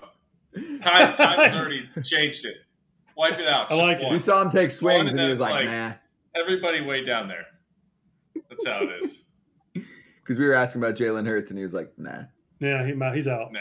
Out on him. Out on that guy. Nah. Hey, why are you rocking the South? Why are you rocking? Yeah, I got to ask him about that. Oh yeah, a lot of the crowd Dodgers? on YouTube's asking. Yeah. Oh, it's just I decided to rock my old summer team. When I was in high school in summer ball. So, give them a little shout out. They deserve it. The coach there, they've done so much for me. Growing up. So like when I would play for their summer league, the summer team for them. You got to pay for it. So back in the day, kind of, didn't have too much money, my pops, so I couldn't afford it. They would just kind of let me play. So, and then they do all this stuff for me, getting me into, gyms to throw when I was in college, in the minor leagues, places to work out, all that kind of stuff. And now my old coach, Kevin Rogers, he's got a building that I go to work out, and I help out with all the younger kids, the college kids, high school kids that kind of come up to me, ask me all kinds of stuff. So usually when I'm there kind of during the morning and stuff, doing my workout and stuff, I, have conversations with all the kids and try to help them out as much as I can. Who's the best player to play for South Troy? Ooh, it's not me. Well, can you name who can you name? Let's see. Best. I'm trying to think. Let's see here. Got to be Tim Stauffer. Better than Cheese? Over than Grilly? Oh, that's right. Grilly. You're right. Totally forgot. Jeez. Yeah, never mind. Grilly for sure. Nah, Grilly. Yeah, 100%. I would say Grilly. He's like, get out of here, Stauffer. Yeah. Yeah. But Stauffer, I mean, that is what it's those two. I put those two at the top. Who's got a better body than Tom Murphy? Oh, nobody. I mean, that guy is Tom's a house. He's Come on, unbelievable. he's an absolute brick shit house. Wait, you've got, and I'm gonna butcher the name in the Yanks org. Ben, does anyone know how to say it? You know what I'm talking about? I'm looking at the list right now. I haven't called a game with him, so I'm not calling games this year, so I'm not the Oh, pronunciation Ben expert. Roverovich. Yeah, Robert. Oh, Royvet? Yeah. Royvet? Rortvet? He's not listed on the website. No, he's in the org. He's stacked. Oh, no, we're talking about South Troy guys. He's I'm just looking at stacked South up. I know, but you talked about Tom Murphy, and I was talking about a catcher in his organization. Okay. That's Jack? That's where I'm getting confused. Yeah, Okay. you know Ben. Yeah. Tell him about We're Ben. talking South Oh, Troy. yeah. Ben. We call him the guy with the big biceps, you know? That's what he's known Ben's for. massive. Dude's huge. You got Yandy Diaz biceps? Ooh, yeah, I think so. I think Even so. though I was talking to Ben the one day, they're small. He's small right now. He feels small. Because he's been hurt. Can't lift? He had, I don't remember what it was, but he's had some, Yeah, he had some muscle He had like injuries. an aneurysm in his shoulder or something. I don't know what it was. Tommy, Yes. two things about Jason Grilli, the best player of South Troy. One, I played with him 97 in Hawaii, and then I played with him at the end of his career. He signed with the pen that his dad gave him. He signed every contract from then on with this same pen. He had to have this pen. Oh, wow. So when we signed with the Braves together. He flew in, signed his contract. He had to have a certain pen, which I was like, okay, that's weird. I just give me a Bic and I'll sign whatever. Yeah. Cool. All right. And then two, he was pitching for the White Sox in spring training in 2004, Ozzie Guillen's first year. He gives up like a 9 spot in the first inning. They go to take him out. Ozzie brings out sunscreen to the whole infield and is like, here, who needs sunscreen, boys, on the mound? And then he became a closer and took off. But it was he came out and goes, boys, you've been out here for a while. Here, who needs sunscreen? He had the spray sunscreen. He's like spraying all the infielders down. He did it. It happened. Yeah. That would never fly down. They'd be like, oh, I got you. Wow, Sticky I like stuff. that. Can you imagine Ozzie coming? I would love to see it. Booty comes out and just globs sunscreen in everybody's hands. Here you go, guys. Shave and wear your sunscreen, kids. Like a teacher or something. Fantastic. Oh, that's great. Parent. That's hey, great. Tommy, great to see you, dude. Great to catch up. We appreciate the time as always, man. Keep crushing it out there. Have fun. Thanks, guys. I appreciate it always. I'm gonna need some of that candy pop. I see the Twix one, by the way. Do you want? Can we send you? Yeah, go for it. Yeah. Okay.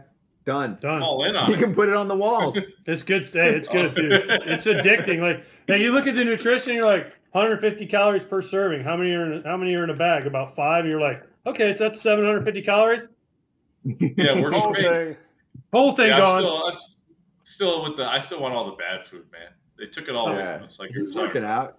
You're working out. It's fine. Yeah. After you get a good workout in, get after it. Shoot for the tie, kid. Shoot for the tie. Work out. You'll love it, Tommy. You'll love it. It slaps. We got you. We got you. Perfect. Good to see you, man. We'll see you in a few weeks. Yes, sir. Awesome. Yes, sir. No problem. Don't forget to shave. Right? Cheers, dude. Thanks, guys. I'll talk to you soon. I'll send you a Kratz jersey, too. Jersey. Do you have them lying around? Jerseys? Yeah. I played for like 14 teams. There was only one thing I ever took from those teams. My jersey. Every single time. And what about the hats? You're famous for the hats. Oh, well, nobody wants my hats back. You get lice. Yeah, well, I need a dome on my high school field. Can I have a hat? You need extra. You need extra game trash cans. I know. I need a dome to put over the field. You would be the first high school team to have a dome. I wish. Especially in Florida. Yeah. Oh, he was good. That was good. We covered a lot of ground with him. That was fun. You did. I still feel like we're only scratching the surface with Tommy. Really? What do we need to do? Coach us up. I mean, you played with him. I'm trying. I'm figuring it out. I mean, the playoff story is epic with him, and I wish he would have remembered it. Maybe memory's not his best suit, so you just gotta we gotta like prime Tommy, because he's so awesome. He would run out. He would, like he said, he would run out, and this dude threw an entire 2-liter of soda over our heads onto the field after a home run. And we were like, whoa, that's like super dangerous. And Tommy's like, yeah. He goes, these are my people. Yeah. He is classic. Good news. One of a kind. He will be on many, many more times with us. That is a promise. Okay. We're ready for our next guest on FT Live from the Yankees organization here. Single A Tampa, second-year manager now. Always enjoy the conversation with her. For me, not sure if you guys have spoken with her yet, but excited to have Rachel Balkovec on with us right now. Rachel, great to see you. How you doing? Are you in Tampa right now, or is your team on the road? No, we're in Tampa. Yeah, so Nice. we're home. Great to see you. How's everything going so far this season? Oh, it's season, it's exhausting. I'm tired. I think we're all a little tired and hot now, but overall got a little bit of a slow start, but we're starting to turn around, and it's just a good vibe in the clubhouse. You got sleep tips? Well, I don't have a sleeping problem, so A-ball was sleepy all the time because you're always tired. You're on buses, but Tampa's nice. You guys have it made in Tampa. The facility's great because you right? commute everywhere. You guys play in Dunedin, Clearwater. You don't have to go anywhere. It's not like I was in Fort Myers. We had to go and spend the night in like the Roach motels. So she's got it made. No. Tampa, she's in her own bed every night. No, this league is easy for the players, and when you're coach, you still don't sleep that much. So. No, not to take it away from the players. They're tired too from playing, but also obviously our work happens before and after the day. So we have long hours and just But you're right. This league is incredibly easy. So we're fortunate in that way. And plus, you're playing Legends Field. It's not like you guys are playing in Clinton, Iowa. I mean, you guys have big league stadiums. I mean, I feel so bad for these kids and these coaches. Oh, the Florida State League was the greatest league in the world. You had the longest bus ride was like 3 hours. And I mean, you're playing in big league spring training stadiums. They're so nice now. You also love Florida more than anyone on the planet. That's true. Yeah, I think you should come talk to the players because they're complaining about being tired. And I'm like, guys, just wait until you're on the bus overnight for 12 hours because the Texas League, like I was in the Texas League in 2018, and that was just brutal. So we're doing fine. The players are definitely getting all their sleep. The coaches get no sleep like normal, but that's normal. Tell me your schedule. Tell everybody your schedule because I tried to hook this interview up like a long time ago because I think you are transcendent in this game. We'll get to all that, but like you are an absolute workhorse. And so tell us your schedule to figure out how lucky we are to actually have you on this show. I mean, during the week, it's a blur because of, as you guys know, obviously you've been around for a long time, but the game has switched to, I think, used to be a little bit more, okay, show up, roll out the balls, we practice, we go home. But obviously there's a ton of work to be done for coaches before the day, after the day, mostly with video. So I'm usually, I'm up around 7:38. I go train myself, go work out myself. And then I'm pretty much at the park or at home doing some kind of video review or work starting around 10:30 latest. And then like as a manager, my door's open. And so at noon, there's a stream of people walking in and out and players that want to talk and whatever, which is great. But I got to have all my work done before then. So, but yeah, so it's pretty much like nonstop. And then we, thankfully, again, you guys, you didn't have to deal with this, but we have you didn't get this opportunity, but we have Mondays off. So I get a little bit of a catch-up day. So that's the day, that's today. So I get a little bit of a catch-up day, but there's just so much, there's a lot of video, there's a lot of notes and assessment to be done pre and post day for the coaches. So that's kind of the schedule. Okay. Yeah, you get every Monday off, right? So nice. Sunday night is party time. Yeah, right. Sunday night is, again, video review, prepping for the next series and getting stuff done. But again, we didn't used to have the Monday off. So it always feels like a nice weekend for us. Okay. That's nice. Where do you guys play tomorrow? Or where's your game tomorrow? No, excuse me. We're not at home. We're still in Tampa. We're in Clearwater. So it's just really a short drive down the road. Yeah. See, once again, that short drive. So nice. Easy. So nice. What's your I don't want you to give away any Yankee secrets here, but what's the one thing that you look for when you see a player? When they send you a player, they say, here's your roster. for 2023, what's the one thing you're looking at to say, okay, this guy has to have this to go to the next level? Position player, I'm assuming, or pitcher. You can Any give us. player. You can give us all. You can give us all the Yankee secrets. We won't tell anybody. Yeah, right. Then you'll see me fired like tomorrow. Like I'm not. No, we don't. We don't want. We definitely don't want that. No. No, I would say like, you know, this is so cliche, but the number one thing would be like aptitude and willingness to learn. Just because anymore. So obviously, like it used to be where I think that the conversation was very much the biggest jump is from low A to or high A to double A, right? Like those are the boys to the men, right? And now because you've cut out 2 levels of rookie league, it's like they go straight from a lot of our Latin American players, right? They go straight from the DR, they come over, they have 1 year of complex league, and then they go to low A, and they're facing like, we're facing a ton of rosters with like all college dudes. Like, oh, that shortstop started at Tennessee, and that guy was at Texas State, and that guy, and they're just older and more mature and more experienced. And so it's a huge learning curve. And these guys might have tools, you know, and they've got power, or they've got speed, or, you know, they've got a glove or whatever it is, but you still have to be thinking, you know. And so I think that this is so cliche, but it's the intangibles. It's like the biggest thing, assuming that you have some level of talent, which if you're, you know, you get to a full season affiliate, like they do have some level of talent, and their ability to learn and learn quick is probably the biggest factor for guys moving up the levels. Have you advanced anybody that hasn't had that? Have you been, and I know it's not ultimately up to you, but like they're taking your reports. They're taking the scout, the player development reports, and like, wow, this guy is just too physically gifted for this level, but his aptitude isn't quite there yet. Yes. Yeah. But which happens less and less as they go up the levels, right? Like your talent is going to take you so far. And if you're uber talented, or you hit the ball 120 and you can make contact sometimes, okay, maybe you'll make it to the higher levels, but it happens less and less because the competition gets better. So at some point you have to have some kind of aptitude to learn and apply your skills. But yeah, that happens, especially at our level, because your talent will carry you past a certain point. But as soon as like movement gets a little better on pitches, or, you know, from pitching standpoint, the hitters get a little bit better, they get more disciplined, right? So then they're not swinging at all the stuff that you're throwing, you know. So I think it'll carry you to a certain point. And yeah, at our level, at low A, okay, like you could have a bunch of talent or be really toolsy and still make it to high A, make it to double A, but at some point that's going to run out. You can say it. You can say bad words. It's okay. This one's digital. Yeah, we're not on linear TV, so you're good. Yeah, I this clubhouse speak, as you all know. So no, that's why we're here. Like literally, one of our catchphrases is "the world is our clubhouse." Like, yeah, we want people to just talk how they would normally talk. I'm with you.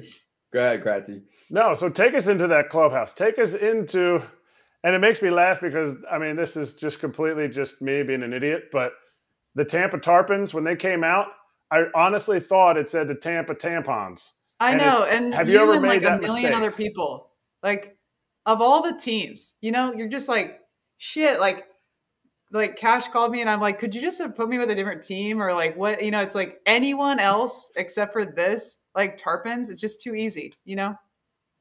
It is too easy. But take us into that clubhouse. Take us into what kind of culture you as a manager want that team to have. Because in sometimes in the big leagues, it's not quite your, you know, it's maybe the superstars culture. What kind of culture do you want to have for those boys that are coming from so many different walks of life and everything? So, yeah, that's a great question. So for me, I would say a 50-50 like blend, right? So these guys are so young in their careers and they don't know how young they are. They don't know how, you know, like this is still low A. It's not like there's still many checkpoints for them to pass. But when they get here, like I said, right, they're coming from the complex and now this feels like, and they're playing at like you said, Legends Field, like they're playing at GMS. They're playing in this great stadium and they're traveling around to all these other major league stadiums and they feel like they've made it. And so it's just a reality check that you have to give them as a coach. And all of our coaches collectively, like the best gift that I can give them is keeping them accountable to what they say they want to do, which is to get better and to achieve their dreams, whether that's, you know, in a micro level that's moving up one level, but also getting the big leagues. And so it's like, what's my style or what's the culture? It's just like high accountability. Like I don't let them get away with a lot, honestly. But at the same time, like we've got a pickleball court in our clubhouse. We've got a ping pong table in our clubhouse. We've got loud music at all times. We have fun, but not at the expense of getting stuff done. So I think that it's high accountability, but also hopefully there's opportunities for them to, okay, relax, have fun, enjoy themselves with their teammates. At the same time, like they've just got a long ways to go, you know? So you got to make them shave all the time? Yeah. Is that a pain in the butt? No, they just, they do it. Like, I don't really have to say much to them usually, but if I ever do, I'm like, hey, like, do you play for the Yankees? And they always fall for it. They're like, what do you mean? I'm like, oh, I just thought you played for the Diamondbacks because you got a bunch of shit on your face. That's a great line. But you got to tell Booney that they're line. good about it. It's the Yankees culture. So I'm not driving that. Obviously it's what the expectation is for everyone. So it's an easy sell. That's a great line though, because we had Kahnle on right before, and he said, occasionally Boone will say to one of the guys, like, "Hey, maybe a little too much. Just go get rid of that right now." So I don't know. That is the line. Oh, you play for the Yanks? Yeah, shave your face. Shave your face. I like it. Yeah, I usually am like, yeah, you can be with the A's on Monday when you're not at the field, and as soon as you walk into the field, you play for the Yankees. So it's like, yep. They're pretty good about it though. I like that. Okay, so Rachel, I want to get into your story, of course, with these guys sitting near me. I interviewed you actually briefly at the Futures game, which there's a story to that they would like, but last year, and we spoke about the groundbreaking that you're doing in the sport, what you want to do. There's actually a lot, even, aspirations of what you want to do next in baseball, which I thought that was just as fascinating as well as some of the answers that you gave me in our conversation. So first off, just wanted to get your state of the game as far as female participation and opportunities for women in sports. My take are you asking for my hot take? Yeah, like where we're at. I mean, I asked you about it a year ago. So like the more that you're in this game, I wanted to get your sense of like, do you feel like the big picture, we're evolving. There are going to be more Rachel Balkovec stories, more Kim Ng stories in this game. Do you feel like progress is being made? There aren't going to be many Kim Ng stories anymore, because Kim has spent 30 years in the game earning that spot. And she was like so under the radar. I mean, she was a rogue hire in the early 2000s by the Yankees, so there aren't many Kim Ng stories. Like she was so under the radar for a long time and had to claw her way. There's no way when she first started that she would even be considered for a general manager position. And same thing with me is like, there aren't going to be any my stories, so there aren't going to be any stories where I had to change my name on my resume just to get a damn phone interview, so there's not going to be any of that, which is positive. And also, I'm a realist about things. Like there are people being brought into the game who have no experience, and so who are being asked to be a part of the game who have maybe not had the experience to prepare them to be successful in the role or to prepare them to just stick around and keep their jobs, and so just like with anything, I think that the pendulum has swung very far. And where I used to say, when young women would ask me for advice, I used to say, you're going to have to work harder than everybody. You're going to have to be willing to work for free, go anywhere in the world, get all the experience that you can. Like you're going to be able to scratch and claw your way into the game. And now I have to literally counsel them and say, hey, you are going to get recruited. You're going to get a job. Like you put your resume in, they're going to move it to the very top of the pile. You'll get an interview. You are going to get a job, but it's a matter of how good you're going to be when you get there. So make sure you do the internships, maybe do a college gig first, like try to get your feet wet with some experience before you enter professional baseball where, the expectations are a little bit higher and you're working with higher level players in some instances. And so the pendulum has swung. And I think that what I will say now is there's definitely opportunity. And I think that's a positive thing if the most qualified person gets the job. Yeah, but is it enough? Like I hear your angst, and I know from talking to you, like how much you care for these guys and what you know. Your knowledge is through the roof.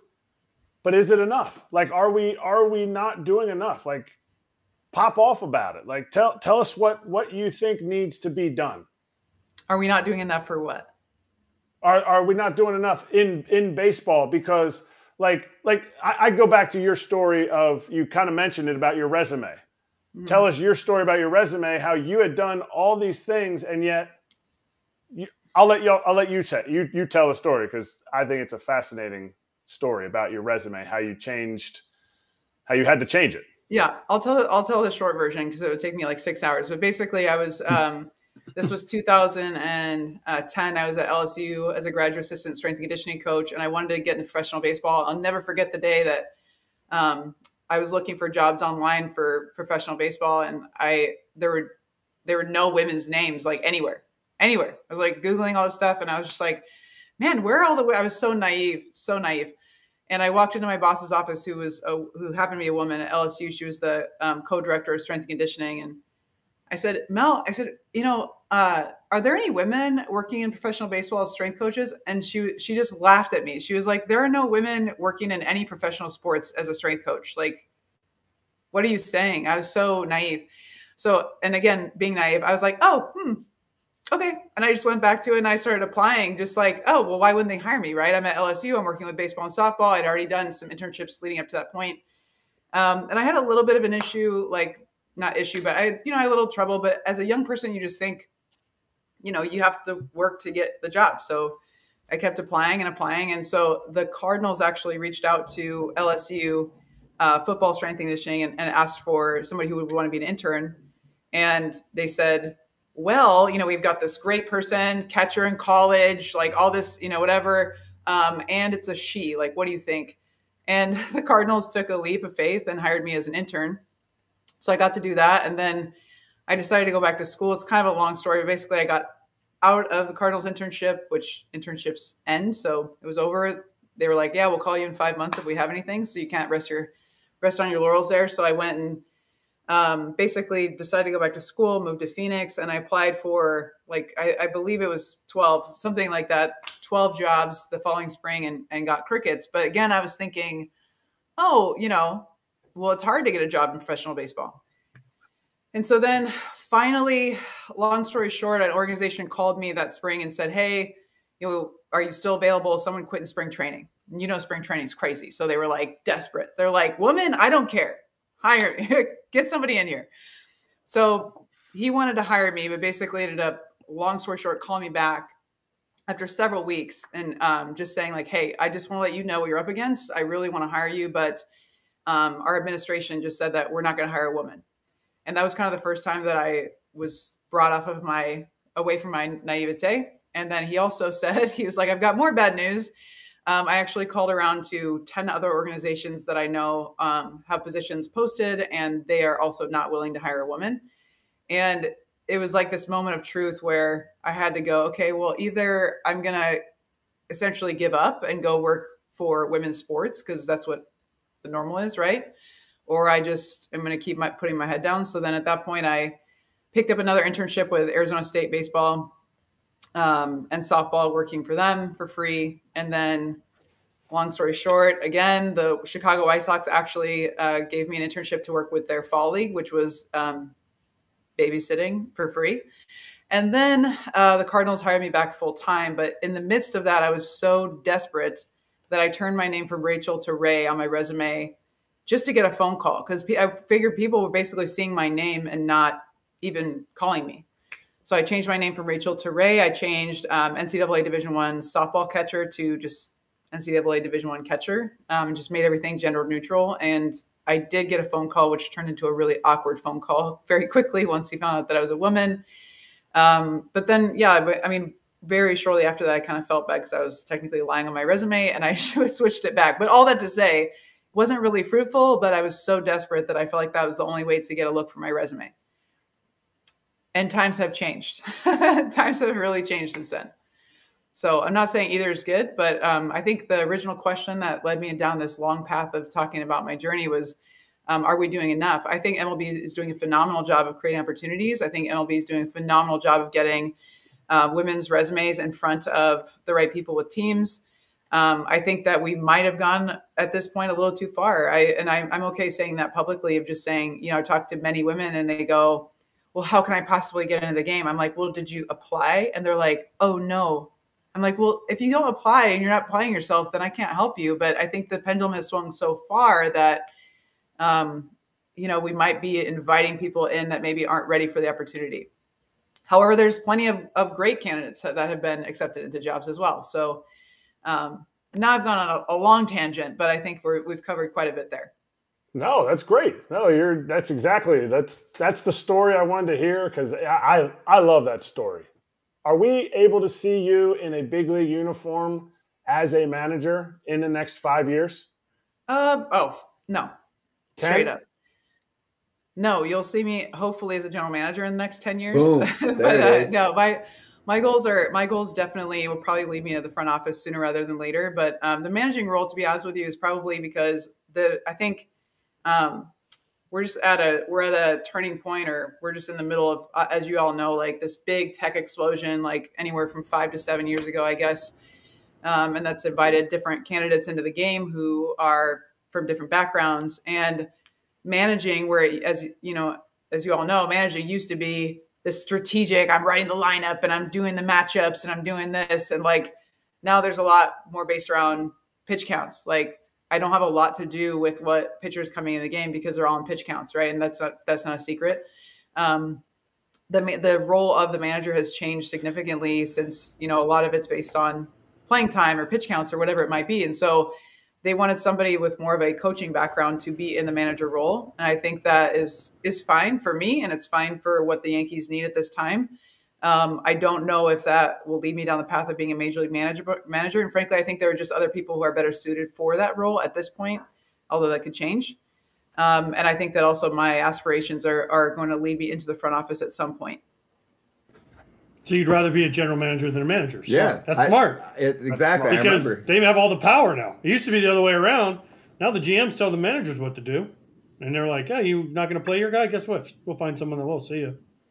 You got it, AJ. Well played. I mean, the manager, trust me, I don't want to take it away from anyone. And I know like just how impactful like Boone is, it's just like it's a really impactful, critical role. And also cash gets the players, or Hal, you could say, like the owner and the GM are pulling the strings and giving you the players and telling you what to do a lot of times. Although again, that changes so much from organization to organization. But the way that I see it, I want to be the head coach, and I think that the head coach in many cases is more the general manager than it is the manager. What's the last conversation you've had with Kim Ng? Oh, I mean, it's been a while. Kim and I met originally at the winter meetings, I think in 2017. But we both went a little busy since then. So I think I ran into her at winter meetings last year for like 5 seconds, but I haven't talked to her in quite a while. Would you be curious to quiz her on how, her experience has gone? I mean, obviously, especially this year from a performance basis, the Marlins look good right now. And I will say, I mean, when you come in as a front office member to take over, right, as she has as the GM, and you were kind of like transitioning and then replacing a regime, right, where before that, I mean, it included Derek was a big part of the last organization and that run there. She's now putting her stamp on the organization, and you're seeing it really work out. Yeah, I mean, I think obviously when you take the role as a general manager, you're given like, what would you say, 2 or 3 years to make some significant change at the major league level with winning, just straight up. And so obviously they're looking pretty good. And I know that they've also made some moves like behind the scene with hiring Ozzy Campo, who's somebody who I worked with the Astros and who's a really talented person to have around. And so I think that, it's just interesting to watch organizations evolve. I watch organizations change and evolve in some way, in the same way that some people watch like the team, the actual like playing of the game.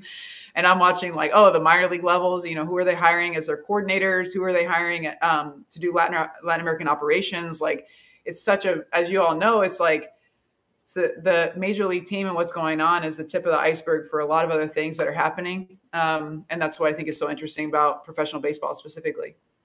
Do you feel like when you're a player and you meet a Canadian player, people are like, oh, I know this guy. I played from him. He's from Canada. Like, do you feel like every woman in baseball, people are like, oh, you know Janie, right? Like, no, I don't know. Like, do you get that a lot?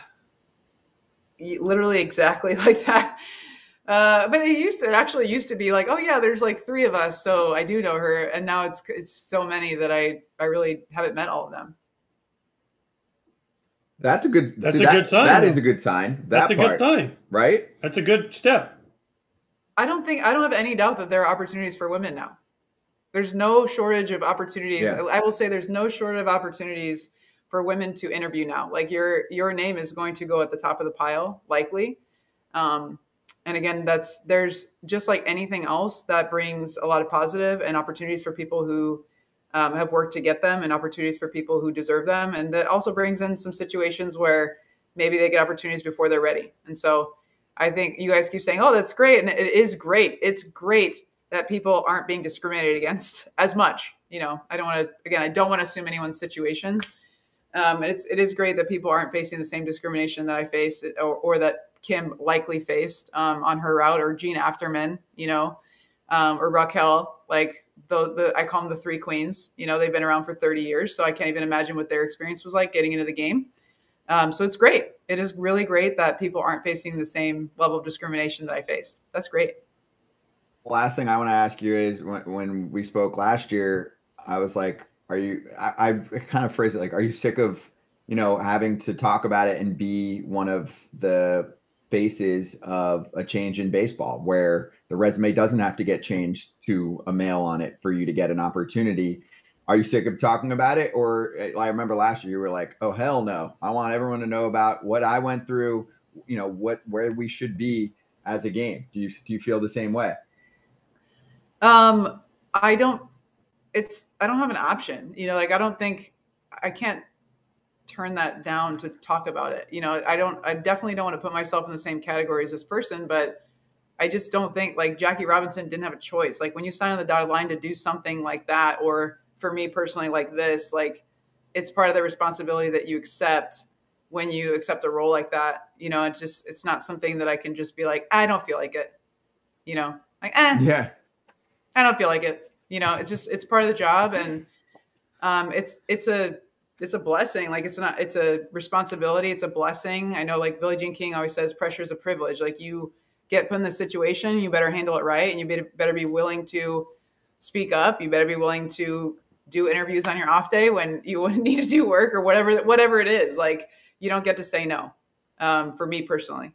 Well, it's not like a clubhouse post game and, you know, players like, I don't want to talk. Someone else will do it. Like, so not many people that can relate with what you went through. Right. So yeah. I like it. Appreciate it. Always great to catch up with you, Rachel. Keep kicking ass there. And AJ, any Florida tips for dealing with 95 degrees She's every day? used to it by now. She's used to it. She's used to it. Just stay hydrated. Hydrate the night before for tomorrow. Because if you're get out of Florida, no. Hey, by the way, when you become GM, yes, I will be your manager. So thank you. Okay, all right. I'll accept your resume, and I'll look it over. So we'll talk. I'll make sure I put my correct name on it too. You want to manage? Yeah.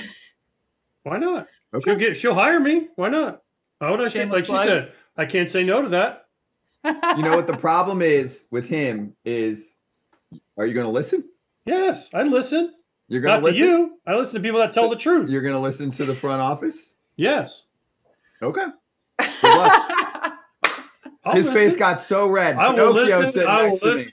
It doesn't mean I'll do it, but I'll listen. You can't. You're very red right now. As long as we have a mature conversation, and it is explained to me properly why she wants to do the job and why she wants to make the lineup the way she does. Yep. Then I'll only argue a little bit. Hey, it's just like the movie. Like, if you want to play someone that I don't, I'll just trade him. Oh. Well, yeah. See, there you have it. I would sign up to just to be in the room for that. I would love to hear these conversations. Just because you like to argue and I don't doesn't mean that I like you to argue. love to argue. You're Rachel, great to talk to Yes. you. Enjoy the day and keep kicking ass. All right, guys. Thank you. Thanks, Thank Rachel. you. Rachel Balkovec in the Yanks org, coach in Tampa. Ray. Nearby. Just Ray. It's Ray now. What? Ray. You're giving her a nickname? Well, she nicknamed herself when she did it on her resume. She was Ray. Oh, right. Ray. Yes. Like in Star Wars, Ray. Good. All right. So we're a little tight on time, but I do want to get like maybe 2 things in hot corner wise. Also, as we start hot corner, Ryan Helsley is on the injured list with a right forearm. Thanks, Ryan. That's why he didn't pitch. When I asked him why he didn't pitch, now we know. Right. Well, I didn't He want could to have just said that. Yeah. He could have told us that. I'm thinking like as the journal, should I have said, "Are you hurt?" I feel like. Well, I asked him that. He I was would've- like, "Are you okay?" And he was like, "Yeah." He said, yeah. He said yes.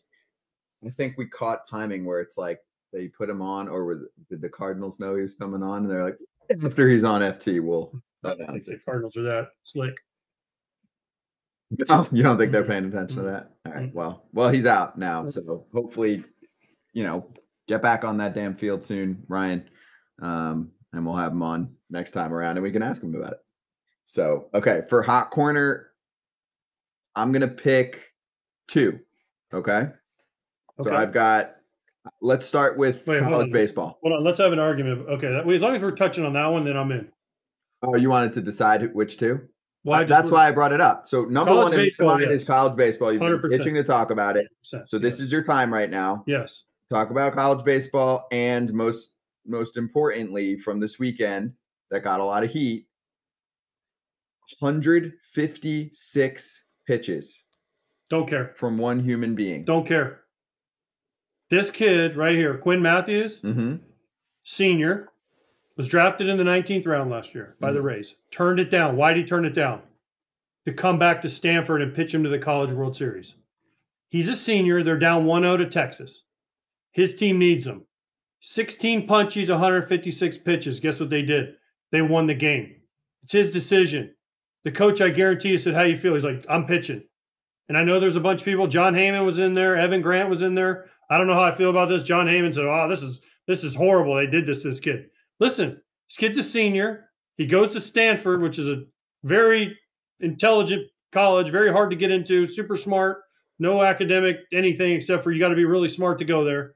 This kid made a decision on what he wanted to do, and I have absolutely no problem with it because this is what he wanted to do, and he was dealing. Let it ride. I watched Paul Skeens, the guy who's going to be the number 1 overall pick, top 5 overall pick for LSU, throw 124. His last pitch was 101 miles an hour.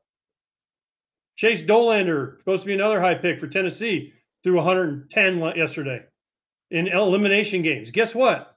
These kids can do it if we let them, but we don't let them enough. We're so worried about, oh man, no, he's going to throw 100 pitches. God forbid. Dude, some of these kids can physically do it. This kid went out and did it for his squad. And guess what they have now?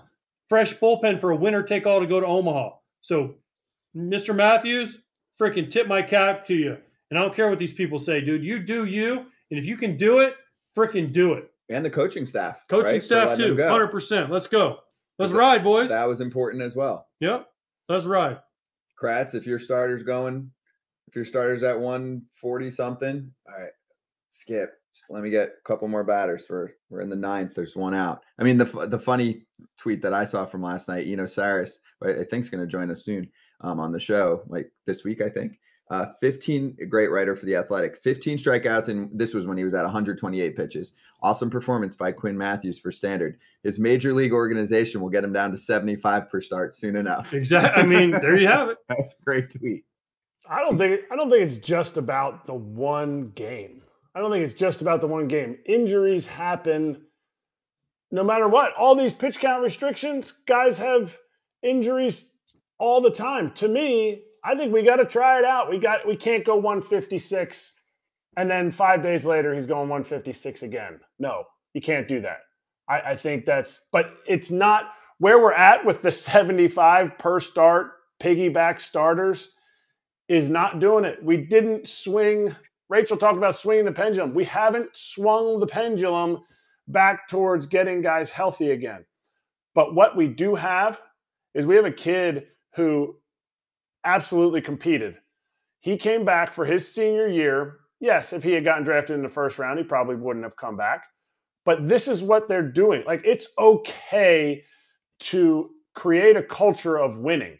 It's ironic. We talked about the win doesn't matter. The stat win doesn't matter. But to create a culture of winning is a huge thing that will pay dividends in these boys' lives, in these young men's lives past the game. Because you know what? This kid might not ever make it, but it's not because he threw 156 pitches. Everyone's like, well, Johan Santana threw his no-hitter and he threw 150 whatever pitches.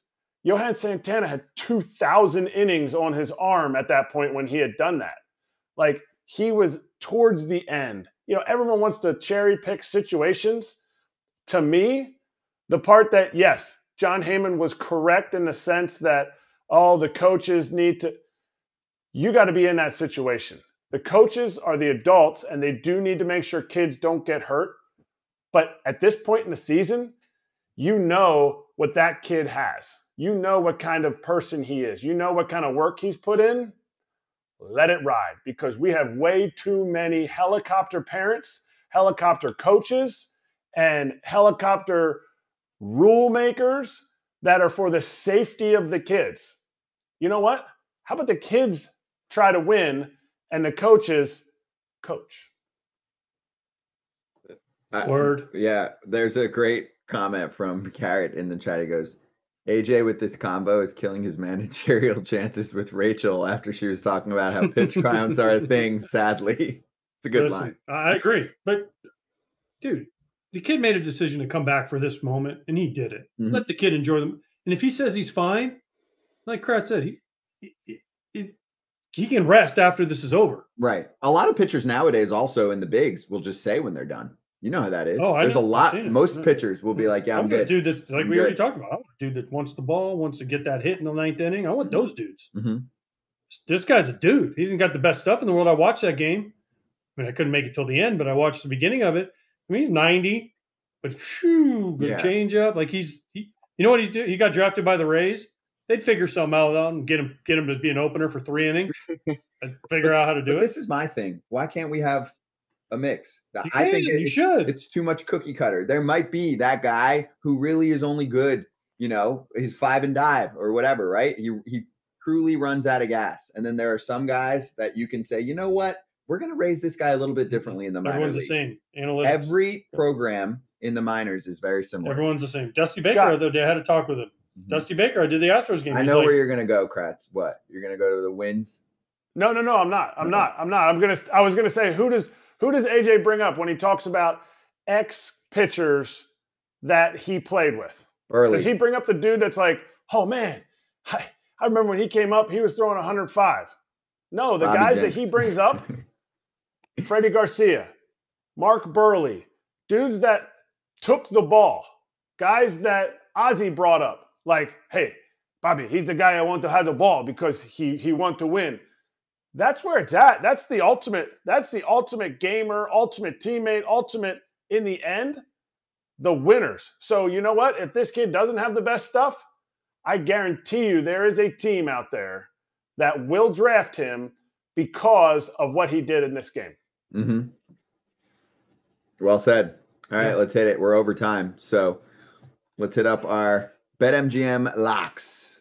We'll do a quick recap because it wasn't pretty, except for Kipnis, who wins everything apparently. These nailed it on his Atlanta money line, and it was -2 hundo. He wasn't going out on a limb, but hey, 200 to win a hundo. He knows the odds. Money's money. It's real. The rest of us lost. I got hooked.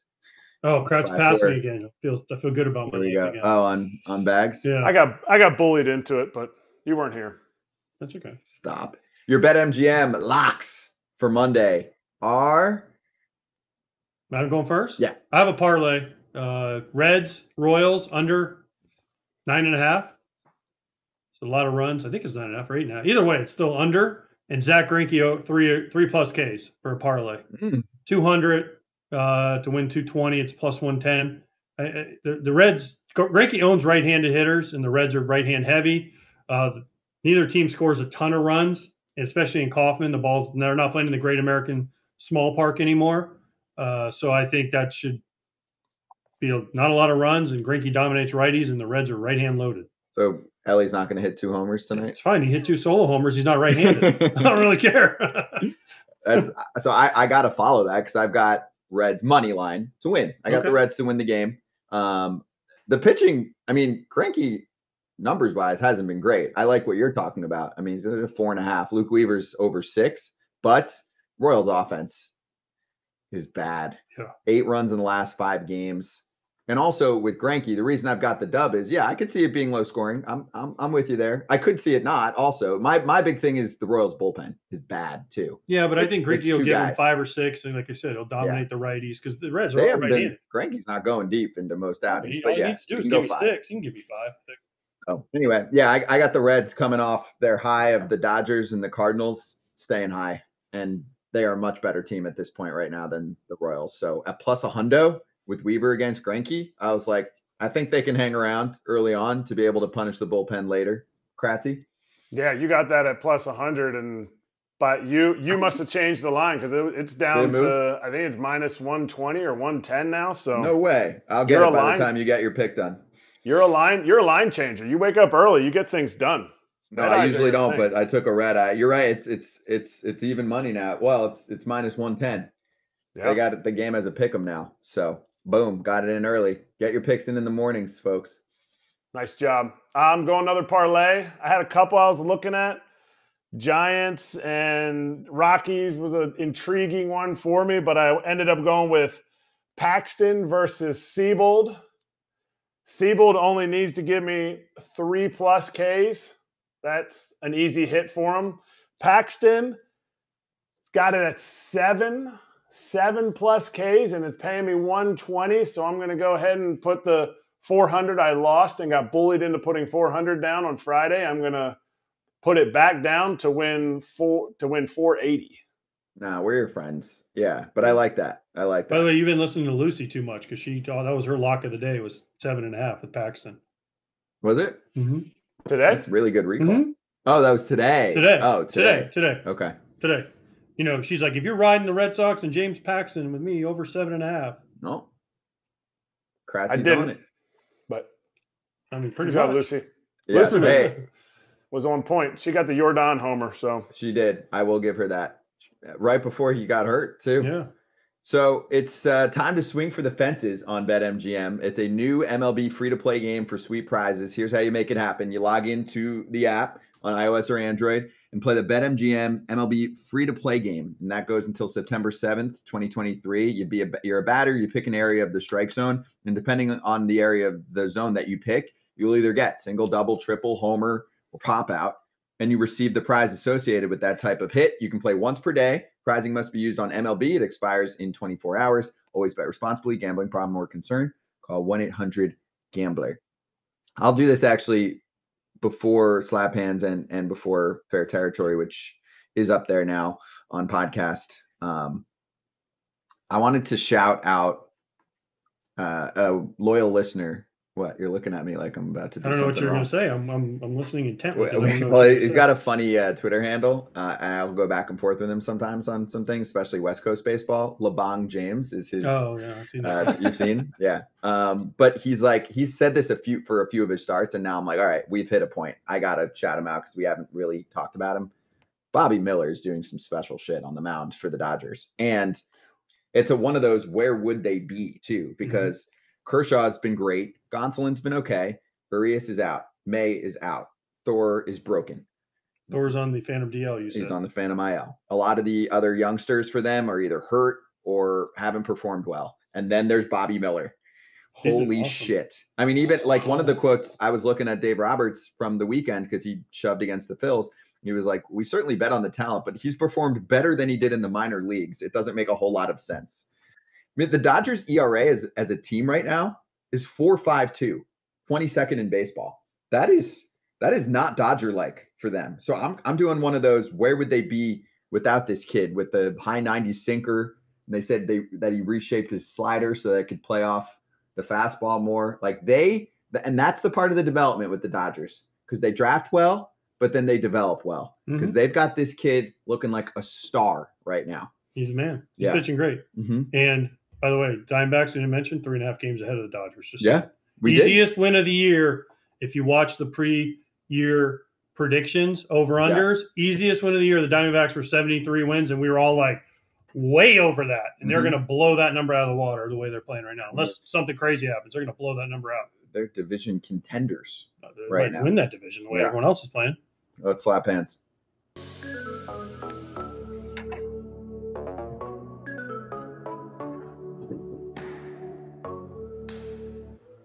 Well, it looks like we know who wants to go first. Who am I? Whit Merrifield. I'm going to be Whit Merrifield on the first tee of his golf outing because Florida whooped that ass.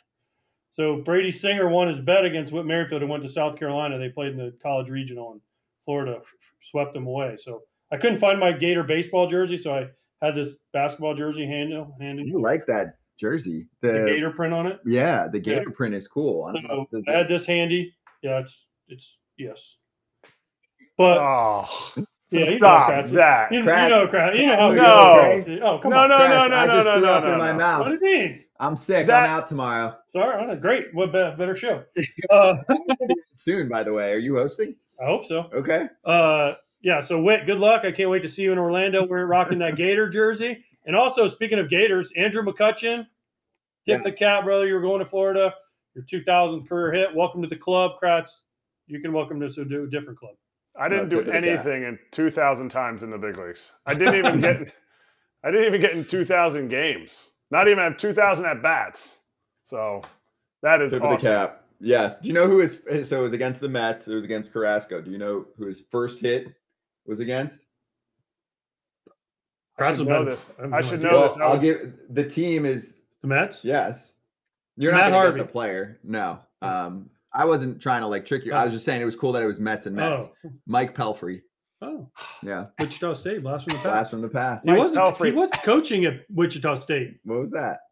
Mike Pelfrey would do this weird when he would pitch, he'd do this weird nervous cough.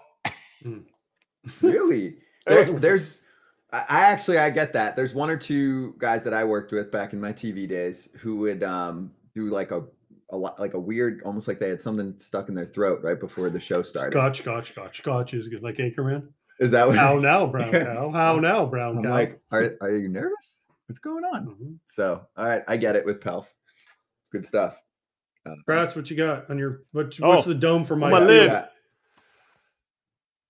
The old school Blue Jays. Probably AJ is the only one that would probably remember this old school. One of the Frank Thomas, Vernon Wells. Vernon Wells time. Hat. Now, this is technically a minor league hat because I wasn't in the big leagues when they had this, but I got invited to the fall league to catch bullpens, essentially. I was on the team, but I never played, shocker. And so I got to have – I just found it today. It's a big league hat, but never wore it in a big league game. During my flat brim hat days in middle school or high school, my go-to was that logo, but it was a gray Blue Jays. I wasn't at the game, so I was allowed to wear it. Yeah. Scotty Braun. That was looking like Vanilla Ice. Yeah. No, there was flow coming out. So, but yes.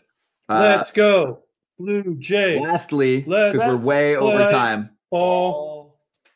Fair territory. Catch it now. Ken Rosenthal, who's much more succinct than us on the topics of the day. Episodes drop every Monday on Pod. You can find the fresh episode right now on Fair Territory if you search it on Apple and Spotify, and you'll find it later today, video version on YouTube with all the money graphics on there. Play the music, get us out of here. I need a nap. I might do it. I don't have time right away, but I might do a 7 to 8 nap and then watch the games. Something 20 like minute that. Nap, no more than 20. 6 to 7, whatever.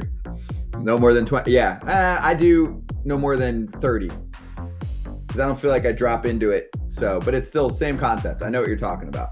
Smack an espresso, go to sleep, you wake up, new man. Yep, I'm in. I'm doing it. Tomorrow, Kenny ball game. Ken Rosenthal. He's joining when I'm on? Ken's on with you. Wait, again, Rowdy Tellez and Matt Olson of the Atlanta Braves. Let's go. Let's have a day on Tuesday. I know Kratzy's got his championship game. Oh yeah, good luck. Is it state championship? Yeah. Semifinal. Good luck. Good luck, Kratzy. I'm gonna blast Rowdy. I can't wait. We'll See you listen then. on the And bus. Locane. And Lorenzo Kane. Oh, yeah. We'll listen on the Star-studded bus. I'll Tuesday. put it on the bus speaker. Please. Get ready, Ken. Comment in the I'm coming. chat.